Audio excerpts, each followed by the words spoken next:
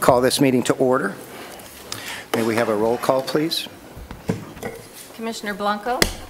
Here. Commissioner Lopez? Here. Commissioner Dickerson? Here. Commissioner Mohajer? Here. Chair Seifert? Here. Can I have a motion to approve the Planning Commission meetings, Planning Commission minutes of February 15th? I'll move to approve those minutes. I have a second. Second. All in favor? Aye. Aye. Aye. Okay, we made it. At this time, we're going to have a public comment period, and Dana's going to give us some instruction. Thank you, Chair Seifert, and good evening, Commissioners. This is Dana Eady, the Planning Manager. If you wish to comment on an agenda item, please, and you're on Zoom, please use the raised hand icon on the Zoom platform. And once you are recognized, you will then be unmuted and allowed to comment on the business at hand in the order received. The maximum comment time is 3 minutes or is otherwise directed by the chair. And if you are calling in on Zoom and you wish to be acknowledged, you can raise your hand by dialing *9 and then identify yourself when unmuted. Thank you. Thank you, Dana. Do we have anyone that wishes to speak? Something not on the agenda tonight. Do we have anyone on Zoom? I do have one hand raised on Zoom. Perfect. Okay, you should be allowed to speak now, and if you could please give us your name.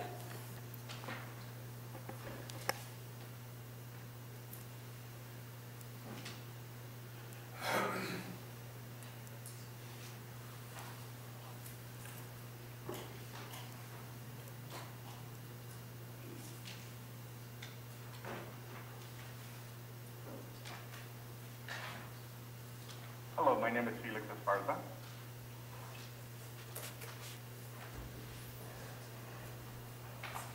Yes, thank you. Go ahead.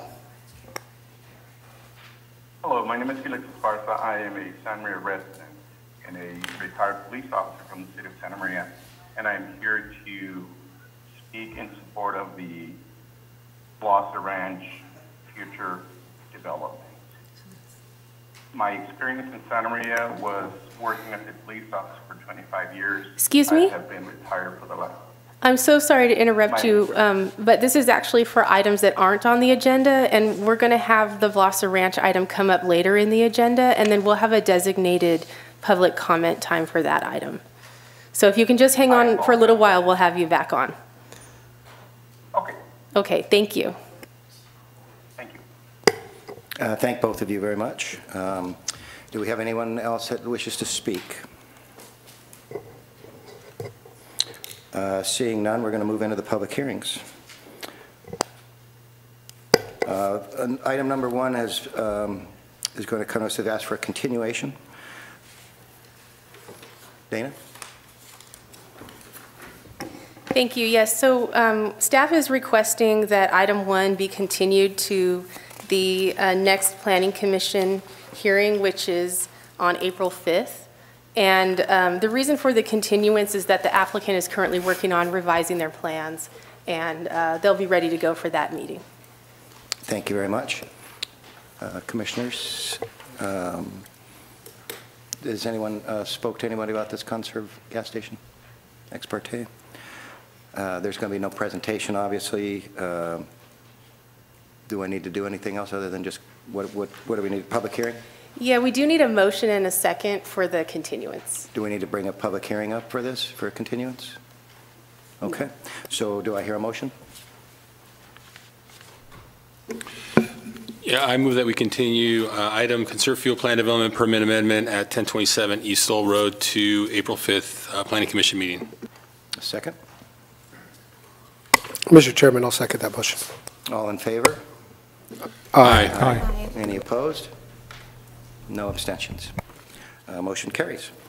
We're going to have one other change of the agenda tonight. At this time, we're going to move item 5 up. The Dignity Moves Hope Village Project informational briefing. Thank you, Chair Seifert. So we do have Terry Moss-Nisich here from the County of Santa Barbara, and she's going to be giving the presentation for this project. Thank you. Good evening, Chair, members of the Commission. Again, Terry Nisich, Assistant County Executive Officer with the County of Santa Barbara. I have with me tonight representatives of our service team for the Dignity Moves project, Kirsten Calhoun from Good Sam, Edwin Weaver from Fighting Back Santa Maria, and then we also have a representative of Dignity Moves, the construction branch, Derek Troya, with us today in case you have any questions. I'll go ahead and move through the presentation. Hopefully this works. There we go. So a little bit about the project. This is a temporary interim supportive housing project within the city of Santa Maria, which is intended to serve the Santa Maria Valley. Good Sam, Fighting Back, Dignity Health, Common Spirit, or otherwise known as Marion Regional Medical Center, are collaborative partners, and we have a shared mission to serve clients that are currently experiencing homelessness within the Santa Maria Valley. Presently, over 550 temporary beds are needed countywide to address our homeless needs, and over 130 of those are located in the North County area. So this project seeks to address that shortfall. We are prioritizing placement in Hope Village for those currently experiencing homelessness in the Santa Maria Valley. We are not, we often get asked this question, individuals from Santa Barbara, South County will not be coming up to North County, just as with our South County project, North County individuals are not brought into the South County project. We're really trying to make this a locally serving project. Our strategy is that we maximize the use of underutilized land on a temporary basis, and I'll talk a little bit about that later in the presentation. And this is a short-term strategy to establish beds, to provide service while we continue to work on longer-term permanent housing solutions. And this also addresses a need where congregate shelters, while very helpful to our continuum of services, do not meet all of the needs of individuals. So as you'll see in this presentation, these are individualized rooms for individuals to seek shelter. I talked a little bit about the bed needs. This is just another snapshot of what we're looking at countywide. You can see here again, we have the need of over 550 beds. And then I have broken that out by our needs throughout the various regions to give you a sense of what we're looking at in terms of an overall countywide strategy to provide for beds. One more shot. As I talked about, over 550 beds. To be more exact, 563 temporary beds are needed countywide. We currently have 140 that we've recently put in place within the county. And in the pipeline, we have 123 beds, so we have a shortfall of 300 beds. And again, this project will seek to resolve much of that shortfall. This is last year's point-in-time count. A point-in-time count, if you're not familiar, is when a number of our agencies go out and take a snapshot of where homeless are residing throughout the county. This is a snapshot of the 2022 point-in-time, which reflects various areas throughout the Santa Maria Valley where individuals or encampments have been sited. Let me tell you a little bit about the project specifically. The timeline is very similar. It's actually very bifurcated in the fact that since these are temporary units, they are modular and completed off-site. So typically our timeline for the actual construction of the project is anywhere between 4 or 5, 6 months once we actually kick off construction.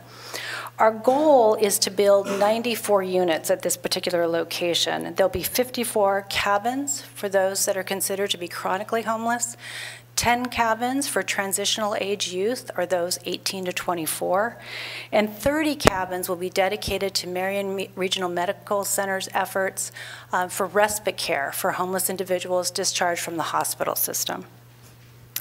The duration of the project, we anticipate being on site for 5 years.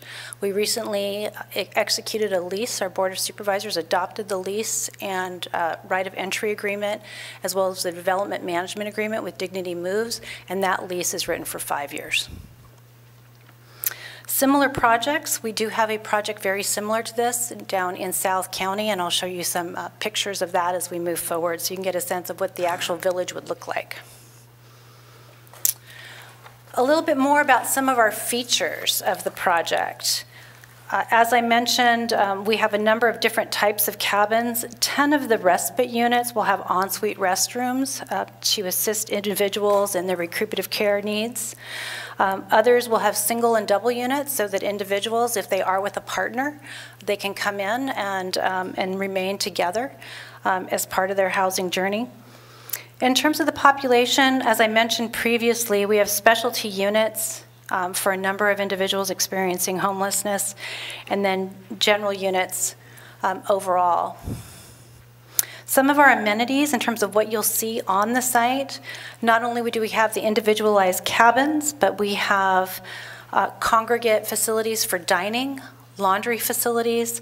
We also have case management offices, and in this particular project, because we do have a little bit of extra room on site, we're also going to have a pet run. One of the things that we know about our homeless population is they oftentimes have pets, and sometimes needing to leave their pet means that they will not come into housing services. So this allows them to bring their pets with them and begin their journey to find permanent supportive housing. In terms of services, there will be wraparound case management services provided by Good Sam.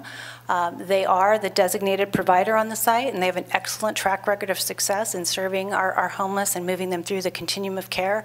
They are also our provider at the South County site and doing a wonderful job. One of the things we'd like to point out about the types of services, there is 24/7 staffing. We will also have 24/7 security on the site.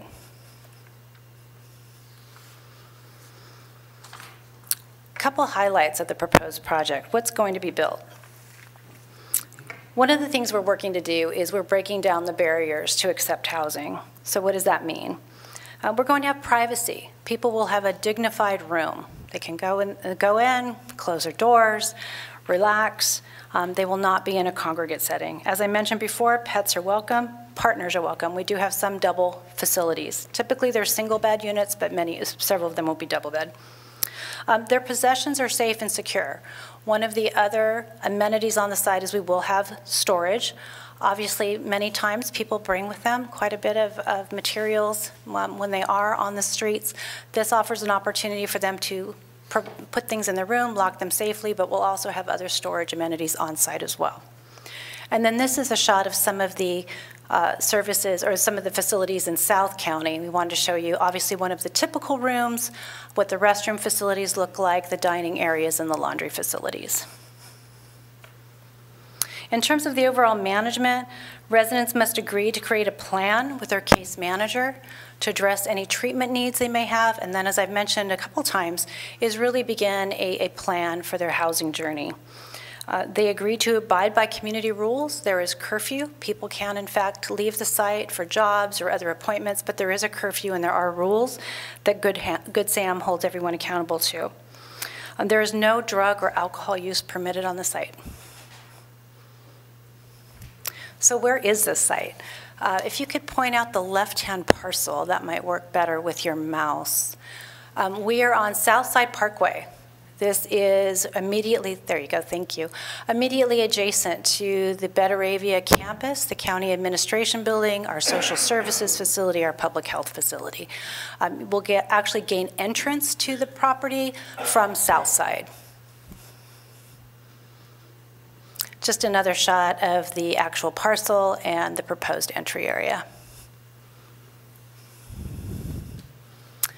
This is an overview of the actual site. Again, you can see the entry and parking off of Southside Parkway, some of the additional cabins and the community gathering area, pet area, and general facilities. It is completely fenced. We are planning on artwork around the perimeter, primarily on the primary roadway. And at the actual entryway, I'll show you a photo in just a minute, we have been working with a local architect to give us feedback about the look and feel, some of the things that might represent the Santa Maria community, and then also have some additional murals to decorate the entryways. Another view of the site, and again, just reinforcing how those 94 units will be allocated. Again, 54 for adults, 10 units for transitional age youth, and then 30 for respite care.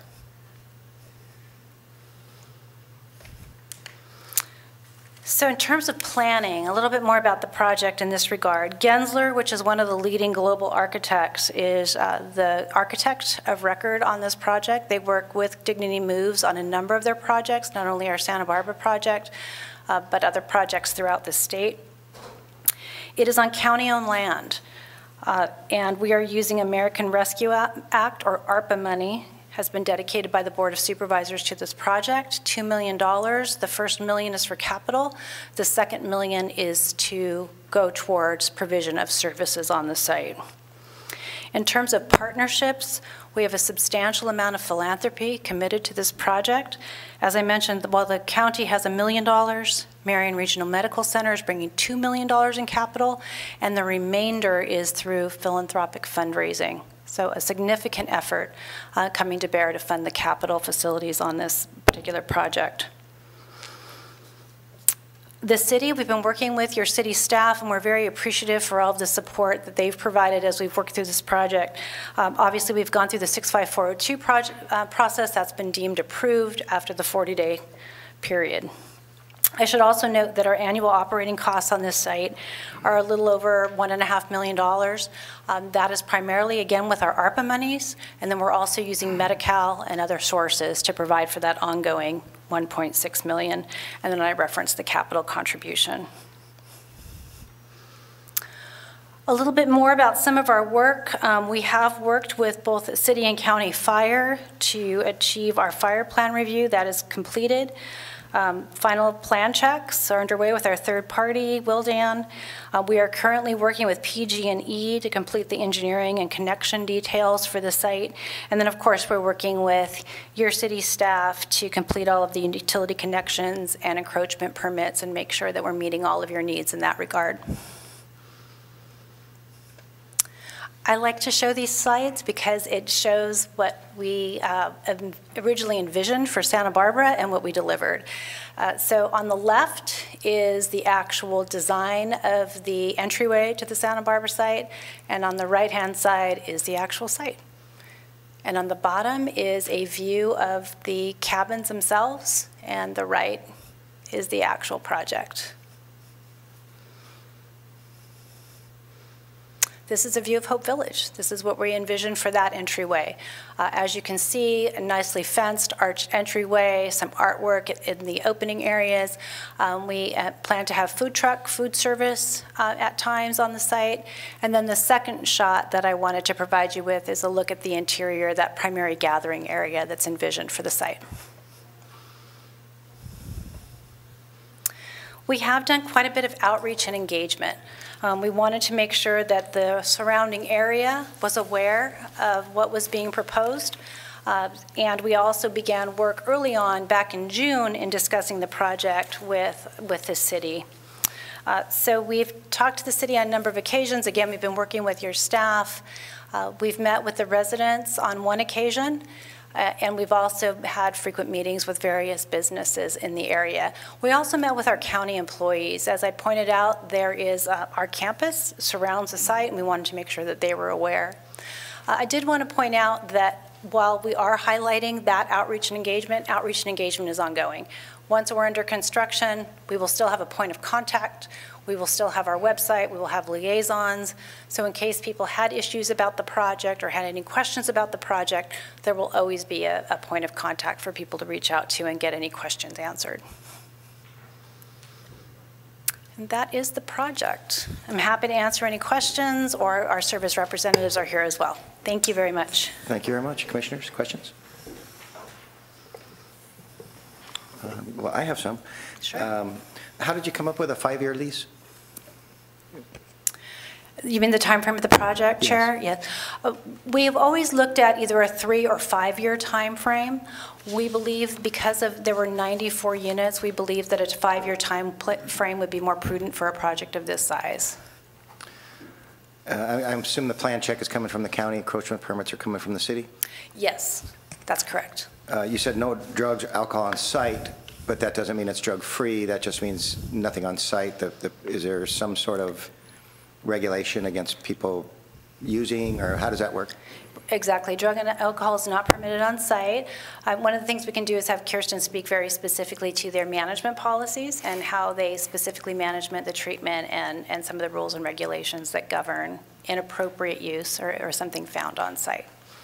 And just one thing, that picture you showed was real nice of that one in Santa Barbara. Mm-hmm. We have a dirt lot. Is that planned on being developed into like an asphalt parking lot or something? Or Yes, what do you got? sections of the site will in fact be paved. We will also have decking throughout the site as well, and then there will also be DG in various areas of the site as well. Yeah, it'll be a mixture of surface treatments, frankly. Great. Yes, Commissioner Dickerson. Thank you, Chair. The 5-year plan, the 94 94. units, how long, what's the general expectation for length of stay for a client in your facility? Typically, they are there anywhere, well, I should say, they can be there up to 6 months, correct? Typically, it's anywhere from 90 days up to about 6 months. So we would anticipate on the lower scale that we would have 94 times 2 coming through the site in the fiscal year. So serving over 180, 190 individuals over a year. Okay. And are they allowed back in? So once they've gone through that 6-month process, 2 years down the road, could they come back? That's a good question. Kirsten, you want to answer that one? In terms of, I'm never going to assume that I know all the service details. That's why I'm going to turn it over to Kirsten. No, the question was, if a client is there for 6 months, leaves, could they come back in 2 years?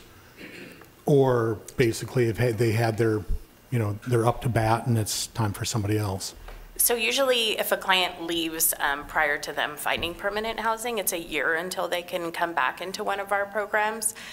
Because this is a referral-based program, this isn't a walk-in shelter, so the list is going to be created by outreach prior to the opening and referrals from local service providers. They would have to go to the bottom of the list again, and it would probably be a year at least before they can go in again. Thank you. And then one other question, where's the water coming from? We are working with on your city on all of the water connections. So.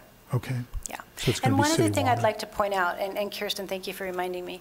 I showed the slide of the point-in-time count. So one of the things, once we're ready to ramp up and begin entry and admission to the site, we will again be out mapping the areas.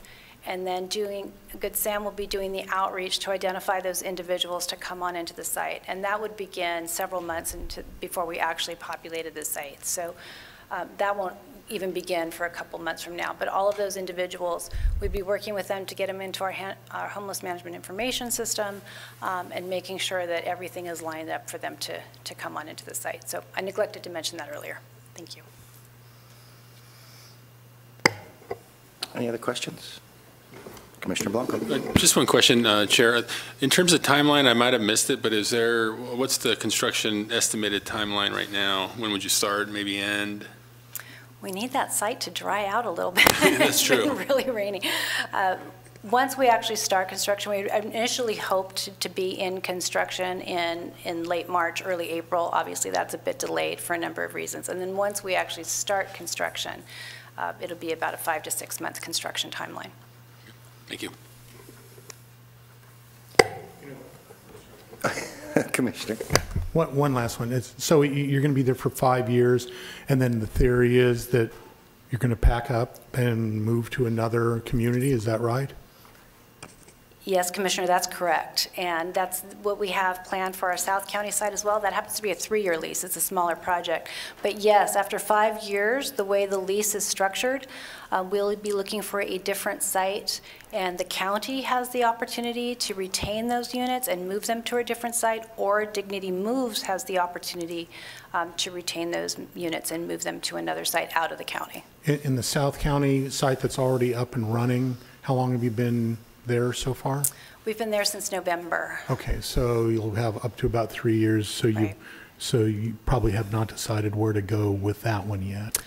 Correct. We have the same arrangement in that, in fact, in that instance, we'd be working with Good Sam on potential placement of those. They are our operator down in South County. We do have plans to put a permanent supportive housing site on that land in South County after that 3-year time frame. So we will be moving that project elsewhere. And we do already have people interested in the units. Thank you. I don't think we have any other questions. Thank you very much for the presentation. Thank you very much for having us. I appreciate it. Appreciate it. Thank Chair you. Seifert, I think we Yes, do, Tina. although this is an informational briefing, I think we do need to still have public comment on the item, so I just wanted to mention that. Okay. At this time, we'll open it up for public comment. Do we have anyone on Zoom?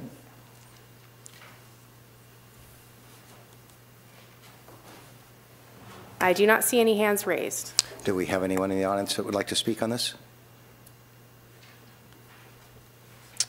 I see no one. Okay, bring it back. We're going to move on. Thank you very much. Okay. At this time, we're going to go to the item marked number 2, Honda Detail Building Plan Development Permit at 1735 South Bradley Road. Dana. Thank you, Mr. Staff. Chair. Thank you very much. Thank Sorry. you, Chair Seifert. My name is Carol Diezenhenny. I'm a senior planner presenting the project this evening. This is a new detail building that would be detached from the existing Honda dealership building, but ancillary to the dealership use for exclusive use by Honda. This project is before your commission tonight because the building was not included in the prior plan development permit for Honda, the dealership itself. So, and all new construction requires a plan development permit in the plan development overlay. So the project is located just south of Meehan between Shepherd and Bradley Road. The project site is in a general commercial district with a plan development, auto, and freeway tower overlay. This is specific for the auto dealerships in the Enos Ranch specific plan. The project site is surrounded by auto dealerships and other automotive uses to the north and south, with an elementary school to the west across Shepherd Drive, over here, and then Costco across Bradley Road to the east. So again, this is within the Enos Ranch specific plan. In early 2016, the City Council approved the specific plan and certified the supplemental EIR. The specific plan included the Enos Ranch Shopping Center in Area 1, which is right over here, Costco in Area 2, which is across the road, and then the auto dealerships in Area 4 here. To ensure new sales and auto dealerships were provided, the City Council placed a new auto sales overlay on Area 4. And so just a little bit more information, the Enos Historic House TI, tenant improvement for the office use, was issued. The building permit was issued in November 2022. So the project site is located in this yellow square here, but the specific project is in this corner, the northern corner of the project. So here is the aerial overlay showing that project site. It's closer to Shepherd and Meehan within an existing service parking area. There's about 10 parking spaces in this area. And so the dealership does have rooftop parking. I just wanted to mention that as well. So this is a 1,750 square foot, one-story detail building. It's about 19 feet tall. Again, I'm just going to bring your attention to the location of the detail building. It will be separate from the dealership. The existing detail service bay is just right over here, so it would just be across the drive aisle. And then the bottom photo is just showing, again, that detail bay over here. This is the existing Honda building, and this is a view from Shepherd from the elementary school, looking across the street, and the project site is right over here, just next to that blue car. So the project includes 2 bays and some secured storage area. Existing landscaping for the project is preserved at 12%, which was approved by Planning Commission, and it is conditioned to be protected with this permit. So any landscape that would be accidentally trodden on or disturbed would be conditioned to be replaced and preserved. The project meets height and setback requirements for the C2 district in the Enos-specific plan. It also meets the on-site parking requirements as well. So the dealership was overparked. It provides about 200 spaces for inventory and display. The 184 spaces shown on the screen is calculated to include both the dealership with the existing 23 service bays, as well as employee and customer parking, and then again the 195 spaces for inventory and display. So essentially what the parking does is kind of just relocate some of the service parking off to the south over here. This was slated for inventory storage, but they're going to utilize, the Honda is going to utilize some of that inventory space for the needed customer parking and employee parking. So here are a few photos of the site. Number one is just showing another view of the location for the proposed building. In the background is the Honda building. I'm also showing some of the photos of the rear of the building with that ramp up to the second floor inventory storage area. The aluminum composite material panels on the back in the gray you see here are proposed on the building, the proposed detail building. The architect has proposed a kind of a lighter cream color consistent with the building in the front.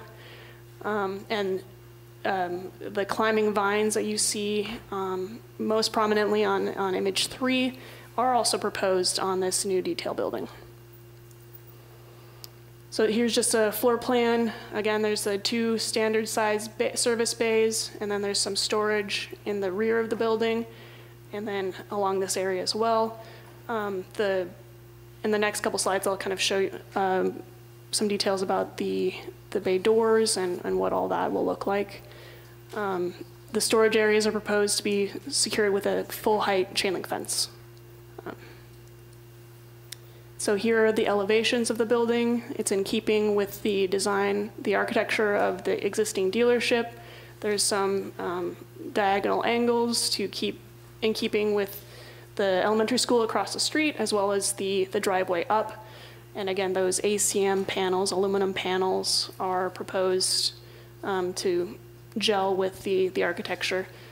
This is a view of the bay doors, just kind of across the way. The service area in the rear, showing those aluminum panels again, but with the color shown on the left here. And then again with these climbing vines on the Shepherd Drive side of the building. And so these are just opposing, so the doors would be facing Bradley Road.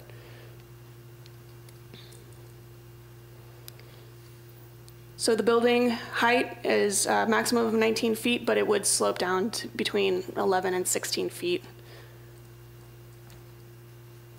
With that, staff recommends that the Planning Commission by motion approve Plan Development Permit PD 2022-0012. The applicant is present this evening, and staff and the applicant are available for any questions. Thank you. Thank you very much, Carl. Do we have any ex parte on this? No one? Okay. Did we have any questions for staff? Jacob, are you ready to do a presentation?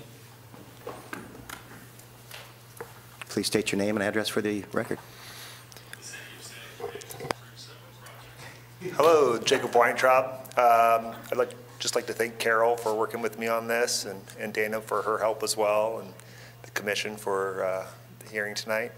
I don't have much to say. Carol did a wonderful job presenting. I guess the only thing that I would add is that we're going to be using the building also for our EV readiness that Honda is pushing.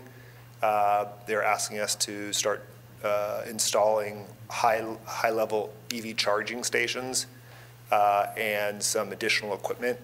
So we're still going to be washing the vehicles in the wash bay, but we're going to be coming out of the wash bay and detailing them in this building, and then also utilizing it for the additional equipment that Honda is asking for EV readiness. So we're excited about that as well. So I'm here to answer any questions. Thank you. Commissioners? Commissioner Maharaj? Thank you, Chair. I just want to be cognizant of the school across the street. Do we know details regarding business operations as to the turnover rates of vehicles coming in and out of service through that entrance right in front of the school? Yeah, the flow of traffic will not change in and out of the site. We're not, it's not increasing at all or decreasing. Thank you. And then I guess this is a question for staff. Have we had a traffic study done there? I know it's a pretty heavy traffic area because of Costco and the other parking or apartments. Thank you. So with the Enos Ranch specific plan, there was a master environmental document that was prepared, including study of traffic. As this is an ancillary use to the existing dealership, it was there would be no increase in traffic. It would essentially be a continuation of the services provided by Honda. Engineer Mueller can kind of speak to that a little bit more if requested. Yeah, Commissioner Mahajer, there are no additional traffic impacts determined by this proposed construction. The additional trips, if any, were deemed insignificant. There haven't been any traffic collisions recorded at the driveway between the school and Honda. So safety was not deemed to be a concern for this project. Perfect, thank you. Commissioner Blanco? Quick question. For storage, excuse me, storage is going to be enclosed inside the building, all storage of items for detailing and plus the EV readiness stuff that was talked about? Yeah, there's going to be a small storage area outside, but it's going to be enclosed, correct? Thank you. Additional questions? No, see none. I've got a question about just the charging itself. So you've got to bring in all this high power. I know that you probably had PG&E come out and do your initial building, and they did a study of how much power you needed and everything. What happens when you go back to PG&E and you say we need all these charging stations? How exactly does that work for you guys? I mean, you got to bring in a whole nother transmission line, or is that something that you already have on site? It's just actually kind of a question of how it works. Sure. Good question. We did initially design the main service to handle EV charging. Probably not the amount of EV charging we'll eventually need, but we do have existing capacity with the existing service to handle the demands that they're asking for currently. And then can we go to the site plan? I keep seeing a sign for a car wash. Isn't that adjacent to this project?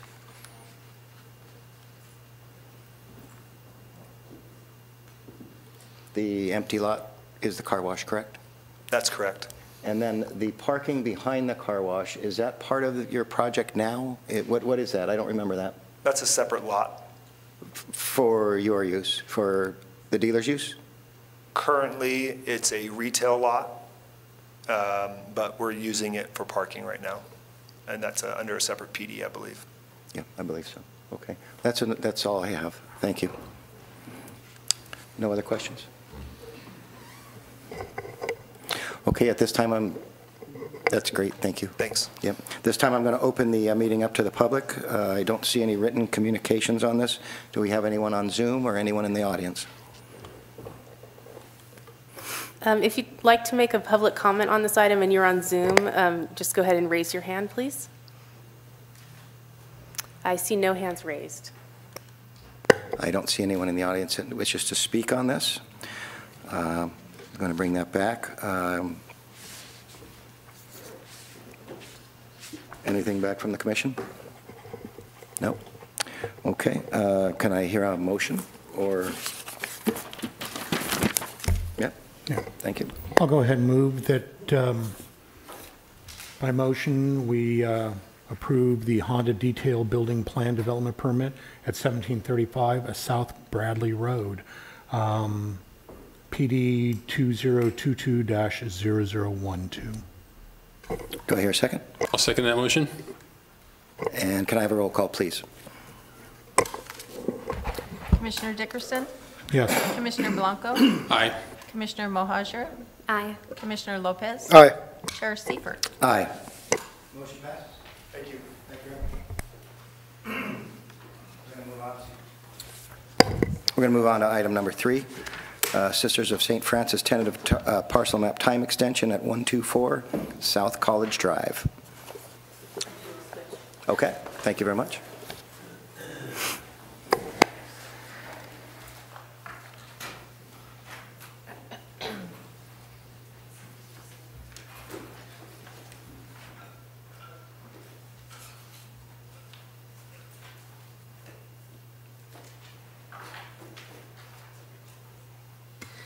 Okay, thank you, Commissioners. This is Dana Eady, Planning Manager, and this is a request for a one-year time extension for a tentative parcel map that was approved in December of 2019.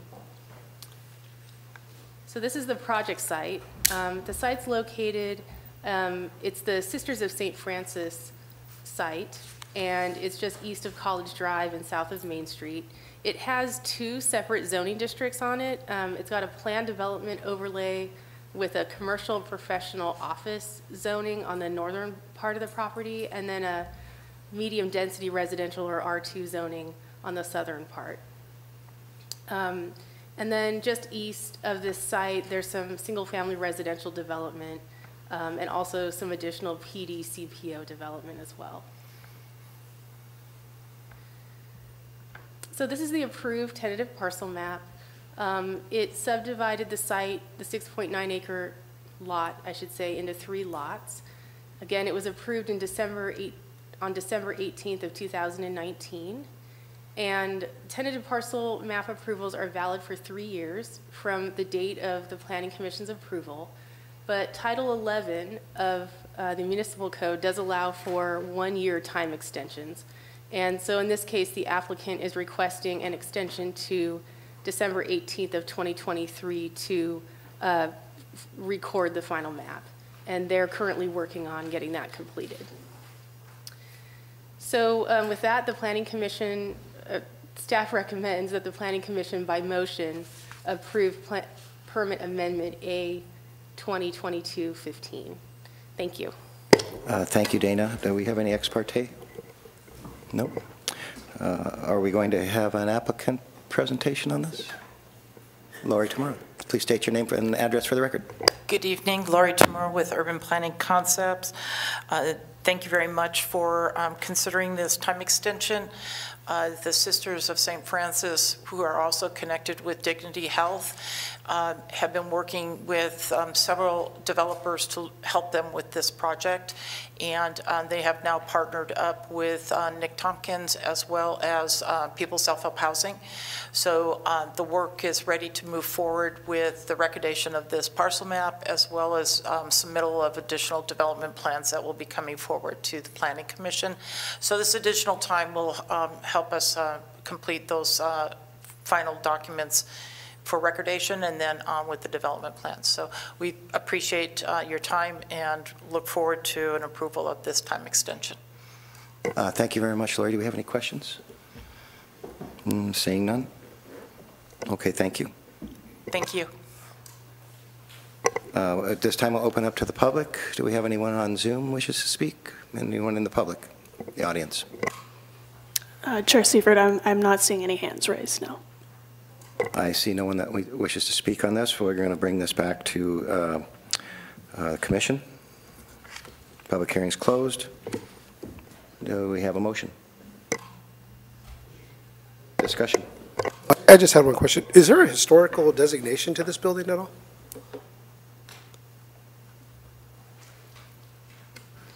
Commissioner Lopez, you know, I don't recall that it is listed on our list of historic structures, but I don't have it in front of me. I can look it up and get back to you, though. Okay. It may be. I mean, it is an older building and probably would qualify, but I would need to just look at our list. No, it's just a question. Yeah. Okay. Thank you. All right, thank you. Any questions or discussion? Would anyone like to make a motion? Mr. Chairman, I'd like to make a motion that the Planning Commission by resolution approve the permit amendment A 2022-0015. Do I hear a second? I second that motion. May we have a roll call, please? Commissioner Lopez. Aye. Commissioner Blanco. Aye. Commissioner Dickerson. Aye. Commissioner Mohajer. Aye. Chair Seifert. Aye, motion passes. Thank you very much.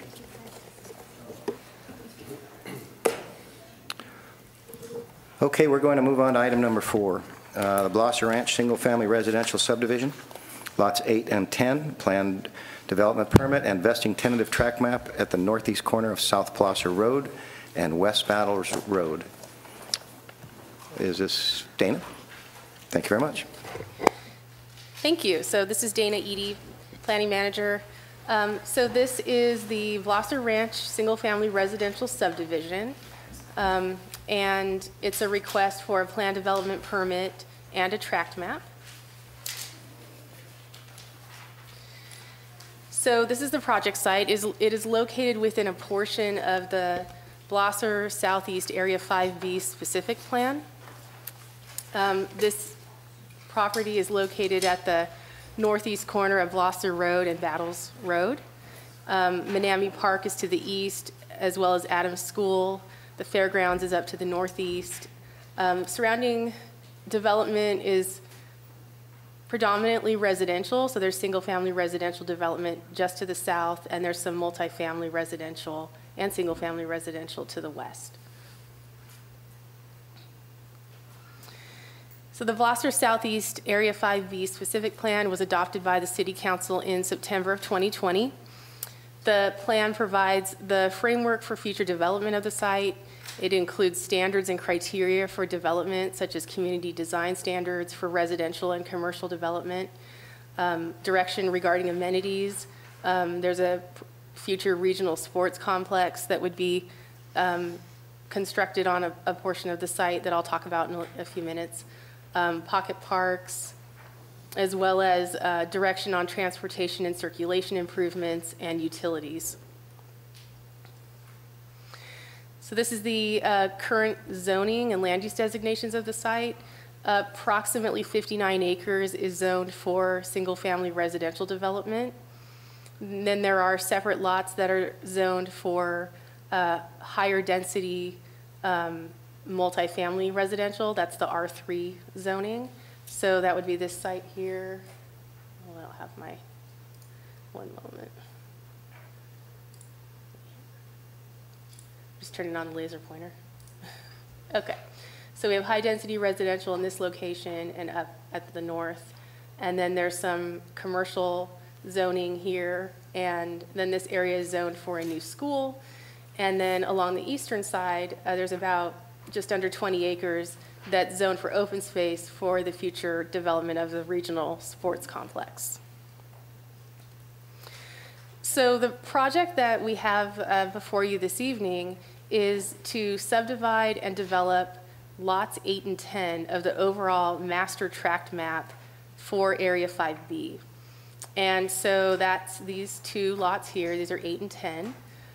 There will be future applications coming to your commission for other areas within the subdivision, so specifically lots 9 and 11 for single-family dwelling, single-family residential. And then we also have an application in for lot 7, which is for multifamily apartment units. And also, I did want to mention that recently the applicant has entered into a memorandum of understanding with the city to convey the lot 6, which is the open space area, to the city for the future development of the park. And they've also agreed to set aside 2 acres of land on lot 1 in exchange for credits for their AB 1600 fees. And the applicant's going to speak more on that in their presentation. But the Rec and Parks Recreation and Parks Department is currently in the process of having the sports complex designed. And so this is a really important amenity for this project and for the Santa Maria area as a whole. So this is the proposed tentative tract map. It includes 106 lots for the development of 105 single-family dwellings. The lots range in size from around 4,000 square feet up to 7,400 square feet. The density is right around 6 dwelling units per acre, which is below the 8 dwelling units per acre maximum for the R1 zone. 96 of the lots are proposed to be developed with an accessory dwelling unit. It's a detached accessory dwelling unit. And those units would be permitted separately with a building permit. So approval of the accessory dwelling units is not a part of the plan development permit tonight, but the applicant has included the ADUs on the site for design purposes. So all of the units within the development are proposed to be rented. So this is what's considered to be a build for rent community. The roads are 24 feet in width and would all be private roads. So this is intended to be a gated community that is privately maintained. And access to the site is provided from Western Avenue. So there's an entrance and an exit from Western, and then an exit only onto La Brea. And these access points are to be gated. So this is an example of the private road section that the applicant is proposing to build. Again, it's 24 feet in width. So you have 12-foot wide drive aisles, and then you have some 4-foot wide walkways, and then there's driveways adjacent to it. And so for comparison, I just wanted to include the city's typical standard local road section, which is 12-foot wide lanes with 8-foot parking on each side, and then a 6-foot to 10-foot wide sidewalk. But again, these are private roads, and the applicant would be privately maintaining them. The city would not be maintaining these roads. And I'm sorry, so what's the total for the, if it was a city road? It's 24 feet for their roads. What's? So you have 24 feet plus the 8. Math is not my strong point. Yeah, about 40. 40. And the 24-foot wide roads within this subdivision that are being proposed do not have on-site parking. There is guest parking, which I will get to in the next slide. So this slide shows the pedestrian walkways that the applicant has designed within the subdivision. All of the walkways connect out to either Western or La Brea and connect through the site. There is no on-street parking, but they have included a total of 57 guest parking spaces, and those are shown on this slide here. So there's 6 spaces here, 6 here, 5 here, 3. So you can see another 10 here next to the community center, and then some additional parking along the edges here.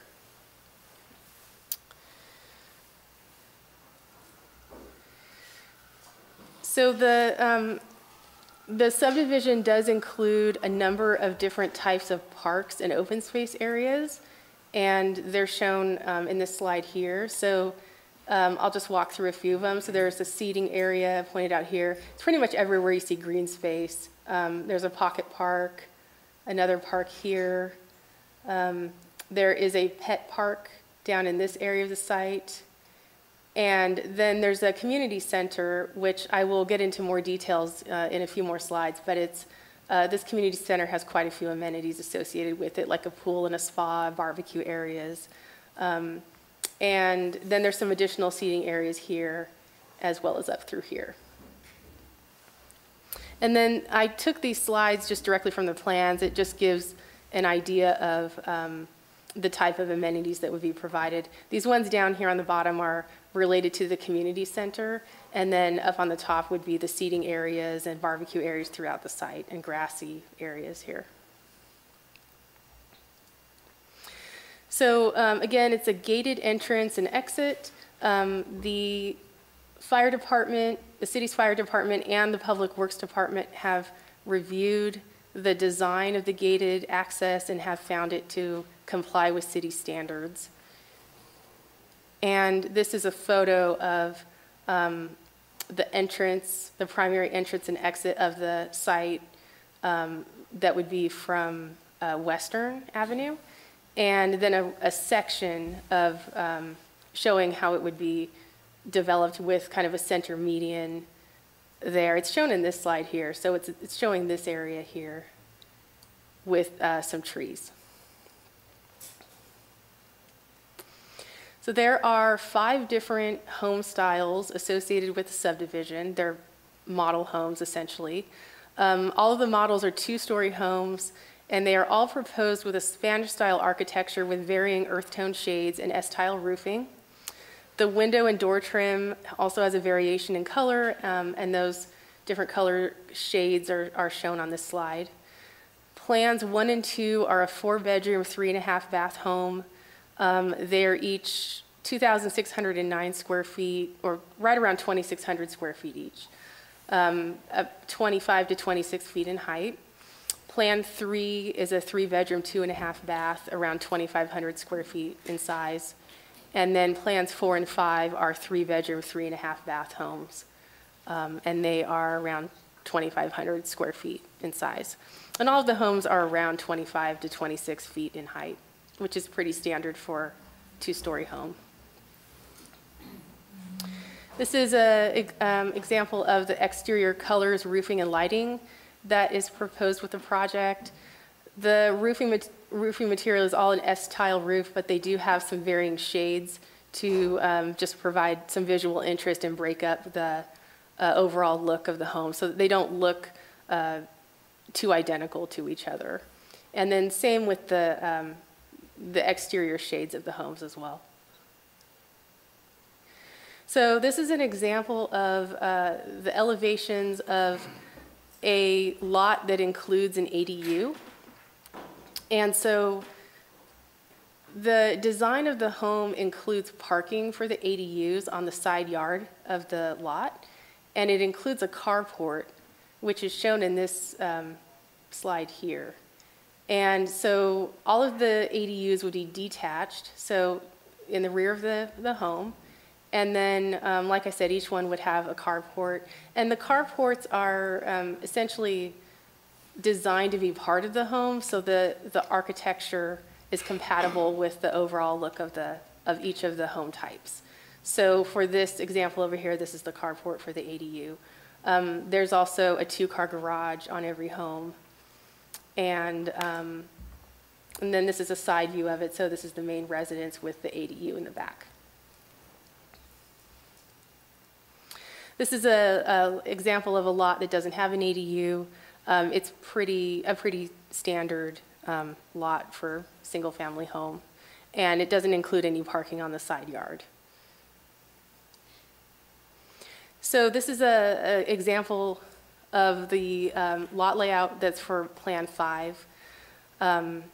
There are 9 lots within the subdivision that are not proposed to include an ADU, and this is one of the plans that would not include an ADU. It's 2,679 square feet in size and has a 2-car garage. So this is the lot layout for all the lots that would have an ADU. Again, all the homes are 2 stories with a front entry garage, and they have 2 parking spaces provided within the garage. You can also have 2 spaces in the driveway, and then an additional space for the ADU here, and you could also have a tandem space behind, so you could have 2 spaces for the ADU. The project, the permit, is conditioned to require that these spaces remain available at all times for vehicle parking, and that no RV parking or non-operable vehicles or just storage in general can be located here. And the same is true with the garage. There is a condition that requires the garage be made available for parking, and the permit requires the applicant to submit a rental agreement to the city for review and approval before issuing a building permit to ensure that these requirements are included in the rental agreement.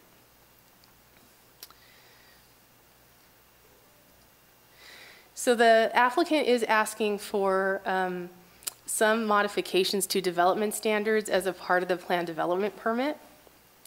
And so I'll just walk through these fairly quickly. The first is they're asking for an 8-foot reduction in the 10-foot side yard setback to allow for the ADU carport to extend into that area. So that's shown here. So essentially you have 10 feet and it would extend 8 feet in, so you'd end up with a 2-foot setback. But that would only apply to the carport. The rest of the area would remain open, with the exception of the ADUs, which can go as close to 4 feet under the current state law. And then on corner lots, there's a similar request for a 2 to 9 foot reduction. And then for the front yard, the applicant is asking for a 6-foot reduction in the 20-foot front yard setback. So that's where you see this 14 feet here. They are asking that this reduction be granted to, it basically brings the front of the house closer to the road. And then you still have the garage setback at 20 feet, and then there's still a 19-foot driveway that's available for parking of cars and trucks. And then they're asking for a 10% increase in the allowable paved area in the front yard, and that's again to provide paved area for the ADU parking, which is shown in this area. In most lots, you would see this landscaped, but because they want to provide the parking for ADUs, that would need to be paved. And then finally, one of the corner lots, lot 54, they're asking for a 9-foot reduction in, there's a site triangle requirement that's 23 feet. So it's this area that's shown here. They're asking to allow the home to extend into this area. And we did have Public Works Engineering review this request, and they determined that it would not create a safety issue for traffic at all as a result of that. So the Planning Commission, in your permit, you do have findings to approve these modifications should you want to do so.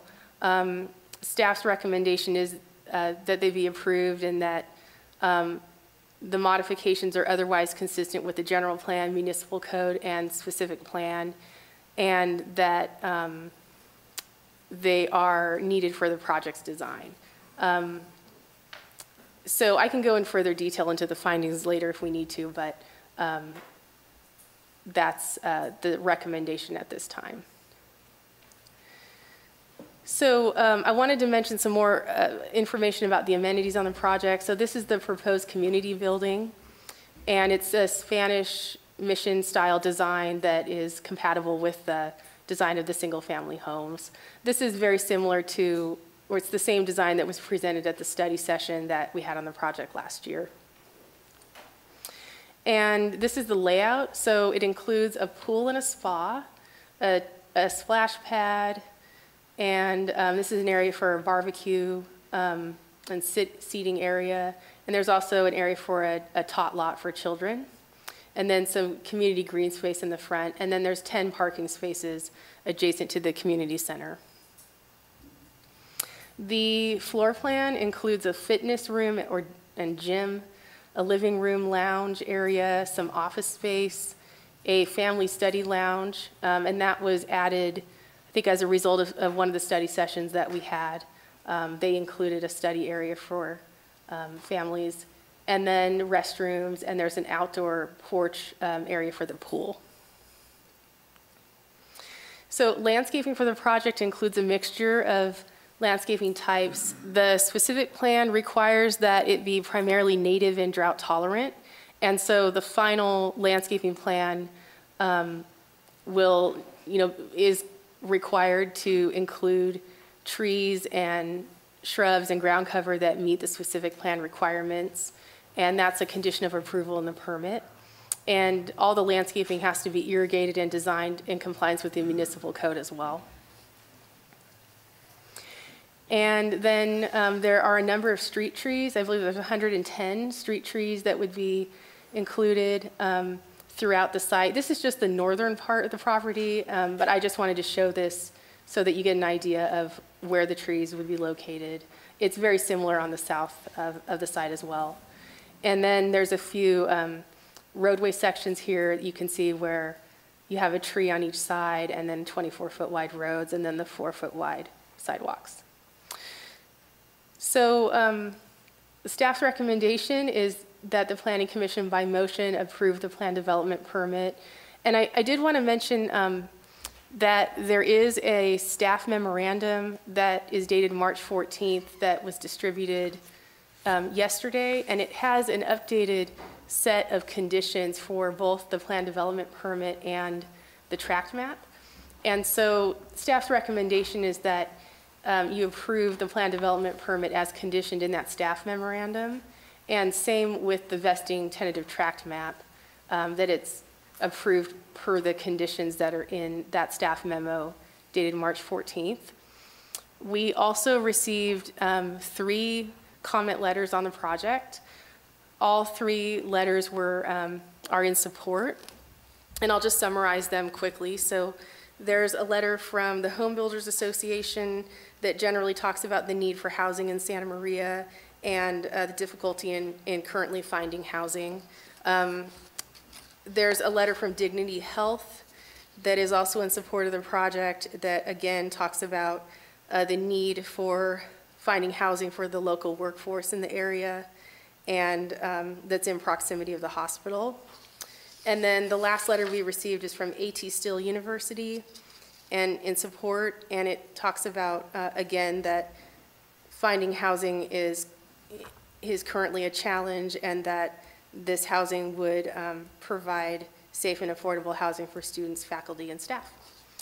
So that concludes staff's presentation, and I'm available for questions. And the applicant is also here, and they do have a presentation. Thank you, Dana. Do we have any ex parte from the commissioners? Commissioner Lopez. Yes, Mr. Seifert. Chairman Seifert, I had a conversation with members of the development group this morning. Anyone else? I also had a conversation with the development group, but it was not this morning. Okay, let's move on. Are we ready for the applicant presentation? Please state your name and address for the record. Good evening, Commissioners. My name is Tamak Yamini. I'm with Canfield Development. We are a development company based out of Southern California. We're a fully integrated development company. We have a construction arm and a property management arm, and we manage properties all over the western United States. Today we're here to look at the Blosser Ranch project, Phase 1, lots 8 and 10. Dana really did a wonderful job in the presentation, so I'm going to try my best to skim through this presentation as quickly as possible so we don't double over. First and foremost, I want to say thank you to all the planning staff and to all the staff at the Public Works Department, Parks and Rec, the City Manager's Office, and the City Attorney's Office, who were really instrumental in helping us get this application completed and giving all the different details that are required for this application. So thank you guys. Let's see. Okay. So as Dana mentioned, this is Area 5B, 160 acres that is bounded between Stowell Road, Blosser Road, Battles Road, and Depot Road. Last week, the City Council approved the recordation of the final map, which subdivides the 160-acre lot into 12 individual lots, as well as the Public Improvement Plan, which paves the way for the future La Brea and Western Avenue, as well as the Battles Channel, which is located right off of Battles Road between between Blosser and Depot. As Dana mentioned, we, together with the City Manager's Office and the City Attorney's Office, we entered into a memorandum of understanding for the Lot 6, which is dedicated towards open space. And The memorandum of understanding essentially sets aside this parcel in lieu of Quimby fees, which basically means that there's no out-of-pocket cost to the city for the land. And this will be the home of the future sports complex, which we know is so important to the city. It's important to the neighborhood. It's important to the region. We're very excited about that, and we wanted to notify you guys about that. Additionally, we've agreed to transact in a timely manner so that we can meet the schedule required by the state grant deadline that we know that the city has to adhere to. Also, as part of the public infrastructure of our first phase, you'll see us construct the 2 driveway entrances, one off of Battles Road at the bottom, and at the top over there off of Stowell Road for the future sports complex. Some of the other public amenities, Dana mentioned the 2-acre fire station. About 9 months ago, under the leadership of, I believe it was Chief Tuggle, and now we've transitioned, but under the leadership of Chief Tuggle, it was basically expressed to us the dire need of a fire station here at this site to really shorten the response times the fire station has to deal with for this region. So we heard the need, and we've dedicated the 2 acres that was on our retail parcel. It's right there in red on the bottom right corner of the slide. And that's the exact location that the fire station requested. Obviously, there's going to need to be a zone change for that, but the city will be approaching the commission shortly on that. Additionally, there's also on Lot 5, it's zoned for a public facility, which the Santa Maria Bonita School District has identified as a new school. We are currently in talks with them, and we will provide an update as soon as we have an update. So today we're here to discuss lots 8 and 10. Lots 8 and 10 is boundaried between La Brea, Western, at the bottom at Battles, and one of the other lots, lot 7 on this site. As part of our first phase of construction, the public infrastructure that will be built out will be the western half of La Brea, the southern half of Western Avenue, the roundabout that's at the center of the site, Lot 12, which is the stormwater basin, which will support the development, the Battles Channel, which is along Battles Road, the walking trail on top of the Battles Channel. There's also at the top the Stowell and Blosser intersection widening and pole relocations that will be done along with this first phase of the development. We will also be upgrading the existing sewer line from a 15-inch to a 25-inch. There'll also be 3 new traffic signals, one at the corner of La Brea and Blosser Road, at the bottom at Battles and Western, and also the off-site signal at Thornburg and Battles. So just a brief project overview. I know Dana kind of went through this already, but it's the first single-family development for the Blosser Ranch Area 5B. This community is currently being proposed as a for-rent project, but we are presenting the map before you guys tonight to have that flexibility to transition this to a for-sale product, should the market allow. The community is going to consist of 106 lots, 105 main homes, and 1 lot for the community center. 96 of those lots will include an ADU. And as Dana mentioned, the ADUs are not required to be brought forward during a planning commission hearing, but in order to create some consistency with the design standards, we presented them up front. This community will be a professionally managed private gated community. It will include state-of-the-art amenity package, which I'll get to in a second, complimentary pocket parks and green spaces throughout the community. This community is also a green community, which will include solar, EV charging, and reduced GHG, greenhouse gas emissions. So to talk about the amenity package in a little more detail, it includes a clubhouse, which has a lounge and family area, a fitness center, children's study room, which was added at the direction of the Planning Commission, a business center, mail and package delivery center, a game room in the family room, bike storage and repair center, and a sales, leasing, and management office, all at this central location.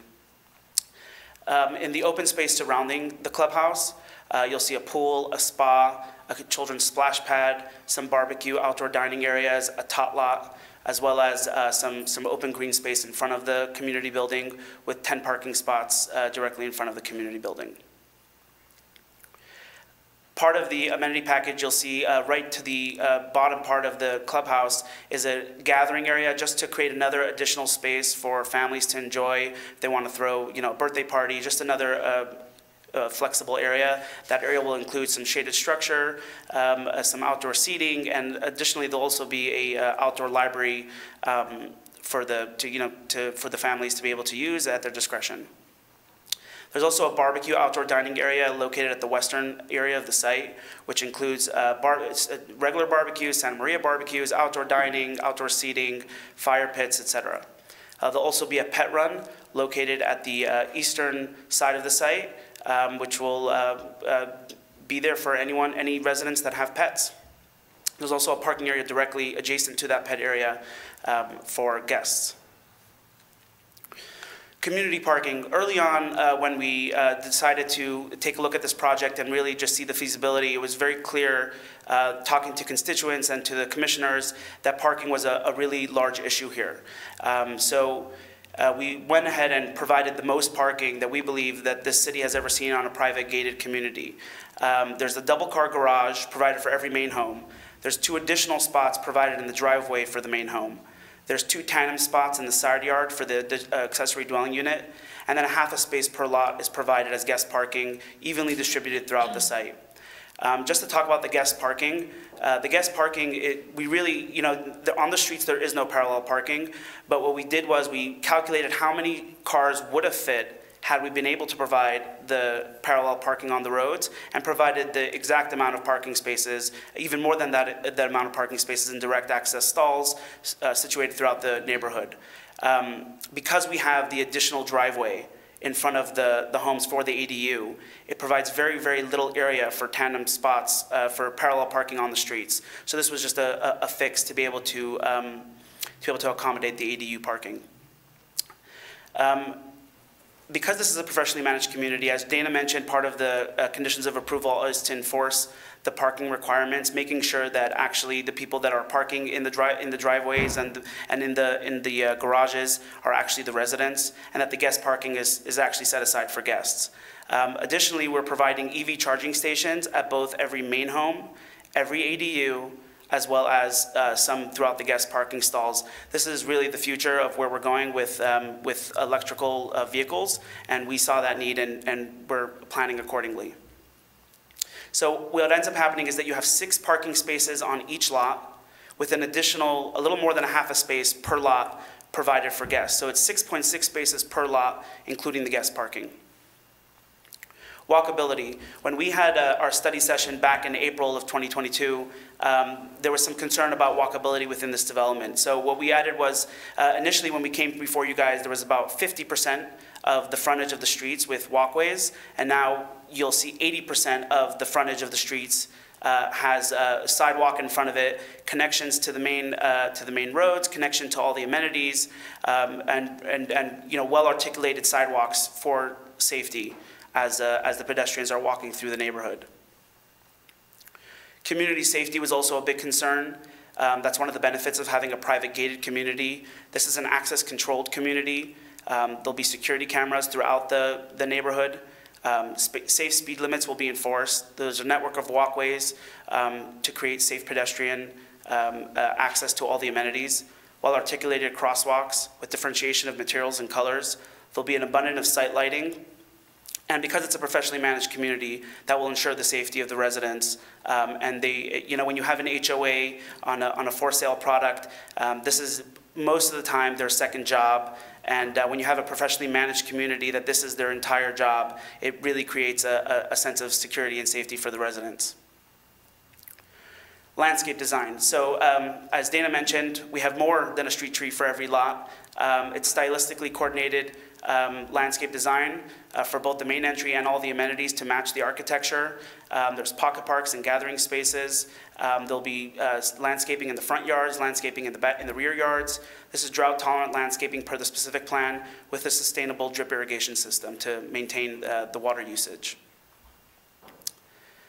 This is just another aerial view of some of the pocket parks that Dana mentioned. There are about 4 pocket parks that look like the 2 on the right-hand side, and then the entry gate landscaping that Dana already showed you guys. This is just an additional cross-section through the different types of roads through the neighborhood. Yes, while we're not providing on-street parking, there are the guest parking throughout the site. So this is not the same street width that you'll see on a local street, but it's the same roadway width as a local street, 24 feet, with the additional parking spaces throughout the neighborhood. So now we'll get into the architectural theme of the community. So you'll see right here in front of you, in front of the fence, there are two boards with actual physical materials and colors of what the actual homes will look like. So as you're going through this, feel free to look at that and touch and feel to be able to reference. It's a Spanish architectural theme. We've provided 5 different model homes with 5 additional color themes and designs. So what you have is that essentially every 25th home will actually be repeated on the site, having the same architecture and the same exact color scheme. This is just the same slide that Dana showed that shows the 5 model homes with the 5 color schemes. And the 5 color schemes will in fact be interchanged between the different models. So again, you'll have every 25th home that will be repeated. And I'll just mention that the specific plan allows for every 4th home to be repeated, and that this is just an effort to really create diversity within the community while still keeping that cohesive Spanish and Mediterranean theme. This is just a zoomed in version of that color material board that Carol, thank you Carol for walking around with that, showed you guys. This is a typical lot layout. So what you'll see is the main home on the right-hand side over there with the 2-car garage, 2-car driveway. There's an entry porch, which again is part of the design of the specific plan. It was requested that we put porches over there. And on the left-hand side, you'll see that the ADU parking. I will point out that, yes, one of the modifications that we are asking for is for an 8-foot encroachment into the 10-foot setback. That 10-foot setback is only, if you notice, at the top of the home where there's that little pop-out. It really ends up being only a 6-foot encroachment into the side yard, where most of the carport is on the bottom half adjacent to the garage. You can see that the home is set back a little further over there. We have spacious kitchens. These are thoughtfully laid out neighborhoods and homes. The privacy between the main home and the ADU was designed for flexibility if there would be 2 residents living in the ADU and the main home. So you can see that we have that little wall in the yard that separates the main yard and the patio for the ADU. We've also designed it so that no windows are facing each other. So as the ADU resident pulls in under that carport, there are no windows on that side of the home. And as he walks towards the ADU, there are no windows either from the ADU looking into the yard. To create that level of privacy between the main home and the accessory dwelling unit. As mentioned earlier, there'll be EV chargers installed. So we're not just preparing for the EV chargers, we're actually installing these EV chargers at every home and every ADU. And there'll be solar on every home as well. So now to discuss the project modification. So I think we discussed the first modification, which is that encroachment into the 10-foot side yard setback. Again, I just want to reiterate that this was this addition to the project was specifically requested by the commissioners. It was a big concern that there wouldn't be parking for the ADUs. So adding the parking for the ADUs really is why these modifications are here in place. And I'll walk you through the first 2 modifications and how they've been affected. So the first one is the carport. We provided the parking, but then it was requested that we make the carport for the ADU to provide some architectural interest and make it aesthetically pleasing for the people walking in the neighborhood. So we've added this carport. It's attached to the main home. It matches the architecture of the main home, and that's why you have this first modification of that encroachment. The second modification is a reduction of the 50% front yard landscaping requirement, again, to provide for that one driveway for the ADU. It's a 9%, I would say, reduction in landscaping, the little chart on the side, and again, that's there to provide the additional parking for the accessory dwelling unit to ease the parking off of the community. And then the last modification is the Lot 54 site triangle. As Dana mentioned, it makes the home the prominent feature per the specific plan. One thing that's in the specific plan that I just want to bring to your attention is that the main home should be set back 6 feet from the front door of the home. And another requirement is that the garage door should not be the predominant feature. So by adding these tower elements which encroach the front yard, it creates some aesthetically pleasing and architecturally interesting homes with that front yard encroachment. And with that, I think I'm done my presentation. Oh, sorry, one more slide. These are just some of the project changes since we've brought this to you guys in April of 2022. We've been through 2 study sessions, so I wanted to just make sure everyone remembers some of the changes that were done.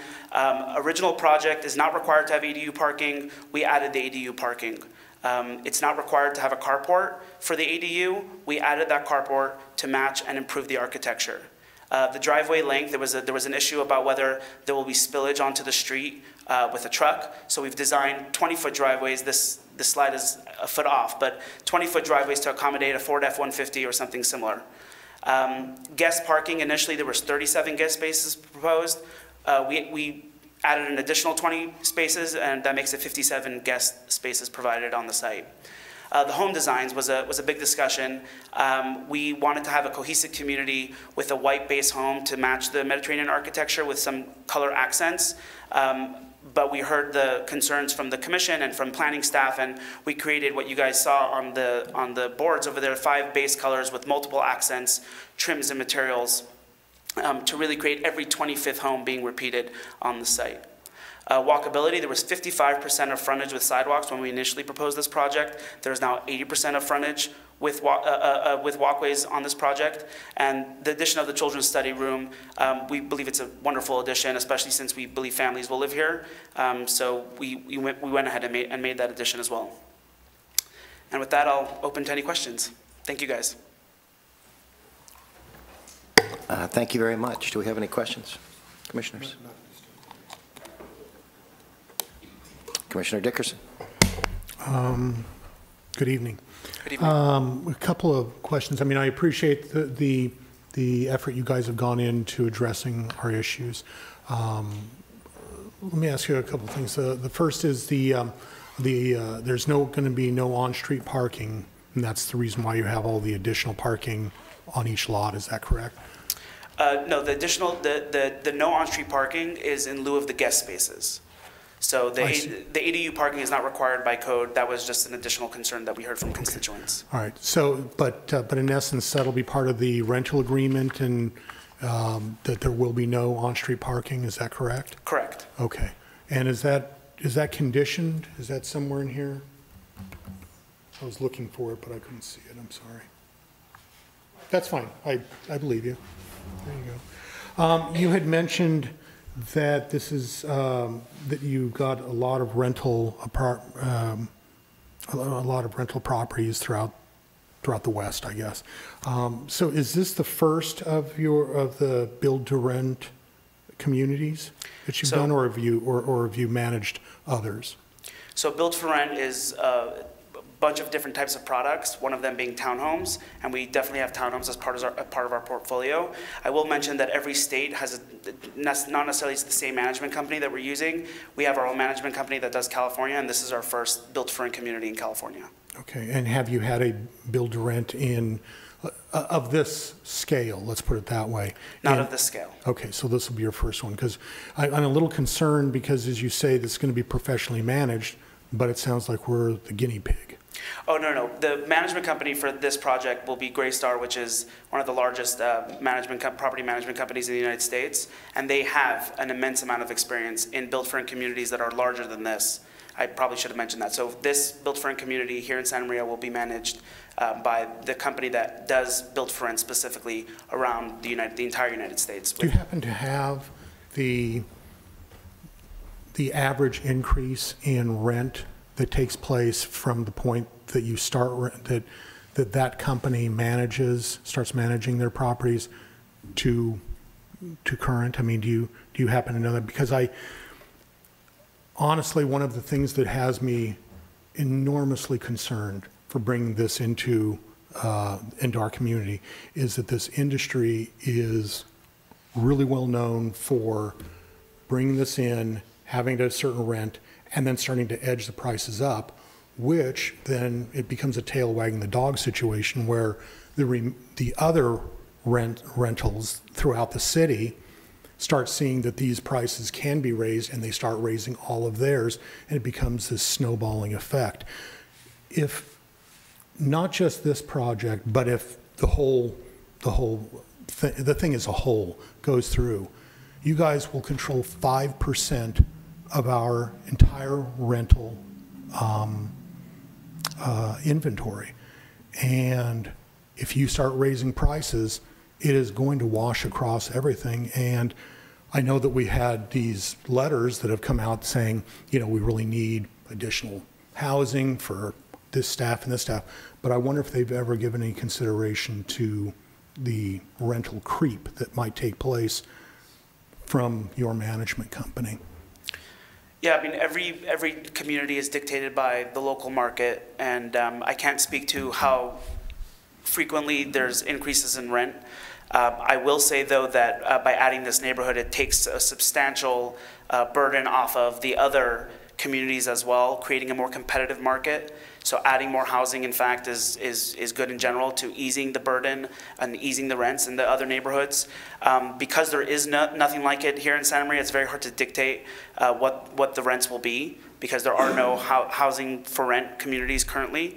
But what I can say, especially with today's market, is that a family looking to buy a home in Santa Maria, specifically with today's interest rates, including property taxes and insurance and down payment, is going to be paying about 40% more in a monthly mortgage to live in a home, versus over here, if they wanted to try out a home first, they can live in a 4-bedroom home with 3 bathrooms, and they're paying 60% less than what they would have to do if they were if they were paying a mortgage every month. 40% less.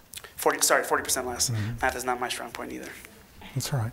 But I find that you said that it's very difficult to decide, to think about what the rent is going to be because of this and that. But the reality is you've penciled it out. It would be insane to think that you have not penciled it out. So you must know roughly what you're going to be charging in the first year, second year, maybe as it amortizes out over year 5 and 10. Yeah, that's correct. I think that what we have to go off of is 3-bedroom apartments. That's our closest that we have here. And we're just within a couple $100 of renting a 3-bedroom apartment. That's where we've underwritten the rents today, because that's what we have available on the market. Okay, so you haven't done any studies, or you haven't we have something. So you have. So of course. So yeah. what would you say the rent is? There what the rent increase is going to be? Let's say in year 5. So no, because we have such a large site and because it's being built out over 10 years, so there's there's going to be a lot of move-ins over the first 10 years. So it's not necessarily year 5. The way our underwriting is today is based off of today's current market conditions. We do the same thing with our construction costs. Our construction costs are using today's market conditions because that's all the data we have. So a lot of it is based off of how much do we pay for the home versus how much we need to cover ourselves. And really, there's a industry standard of how much we need in order to make a project viable, and that's what we follow. So the way we underwrite it today is today's rents with today's costs. All right, thank you. Commissioner Lopez. Thank you, Mr. Chairman. I have a question for you. Are you currently in contract with Greystar? They do a bunch of our other sites. We're not in contract with them on this site quite yet, but on a bunch of other of our apartment complexes, they are our management company. Okay. Heather, I have a question. Greystar is a client of mine. Current client. Would it be a conflict for me on this project? Possibly. I mean, if they're going to be the management company that's going to take this over, and I would, at a huge financial benefit to them, and they're a client of yours, I mean, we would have to do an analysis of that, under the Political Reform Act. It depends on what the increase to their profits are. There's a whole mathematical analysis that I could not do on the spot this evening. If you have any doubt, you may want to recuse yourself from the decision. Okay. Thank you, Heather. Mr. Chairman, I think I will recuse myself. Thank you, Commissioner Lopez. Sorry. Commissioners? Commissioner Mahajer? Thank you, Chair. I just wanted to revisit the ADU. It did have a separate yard, correct, from the main home?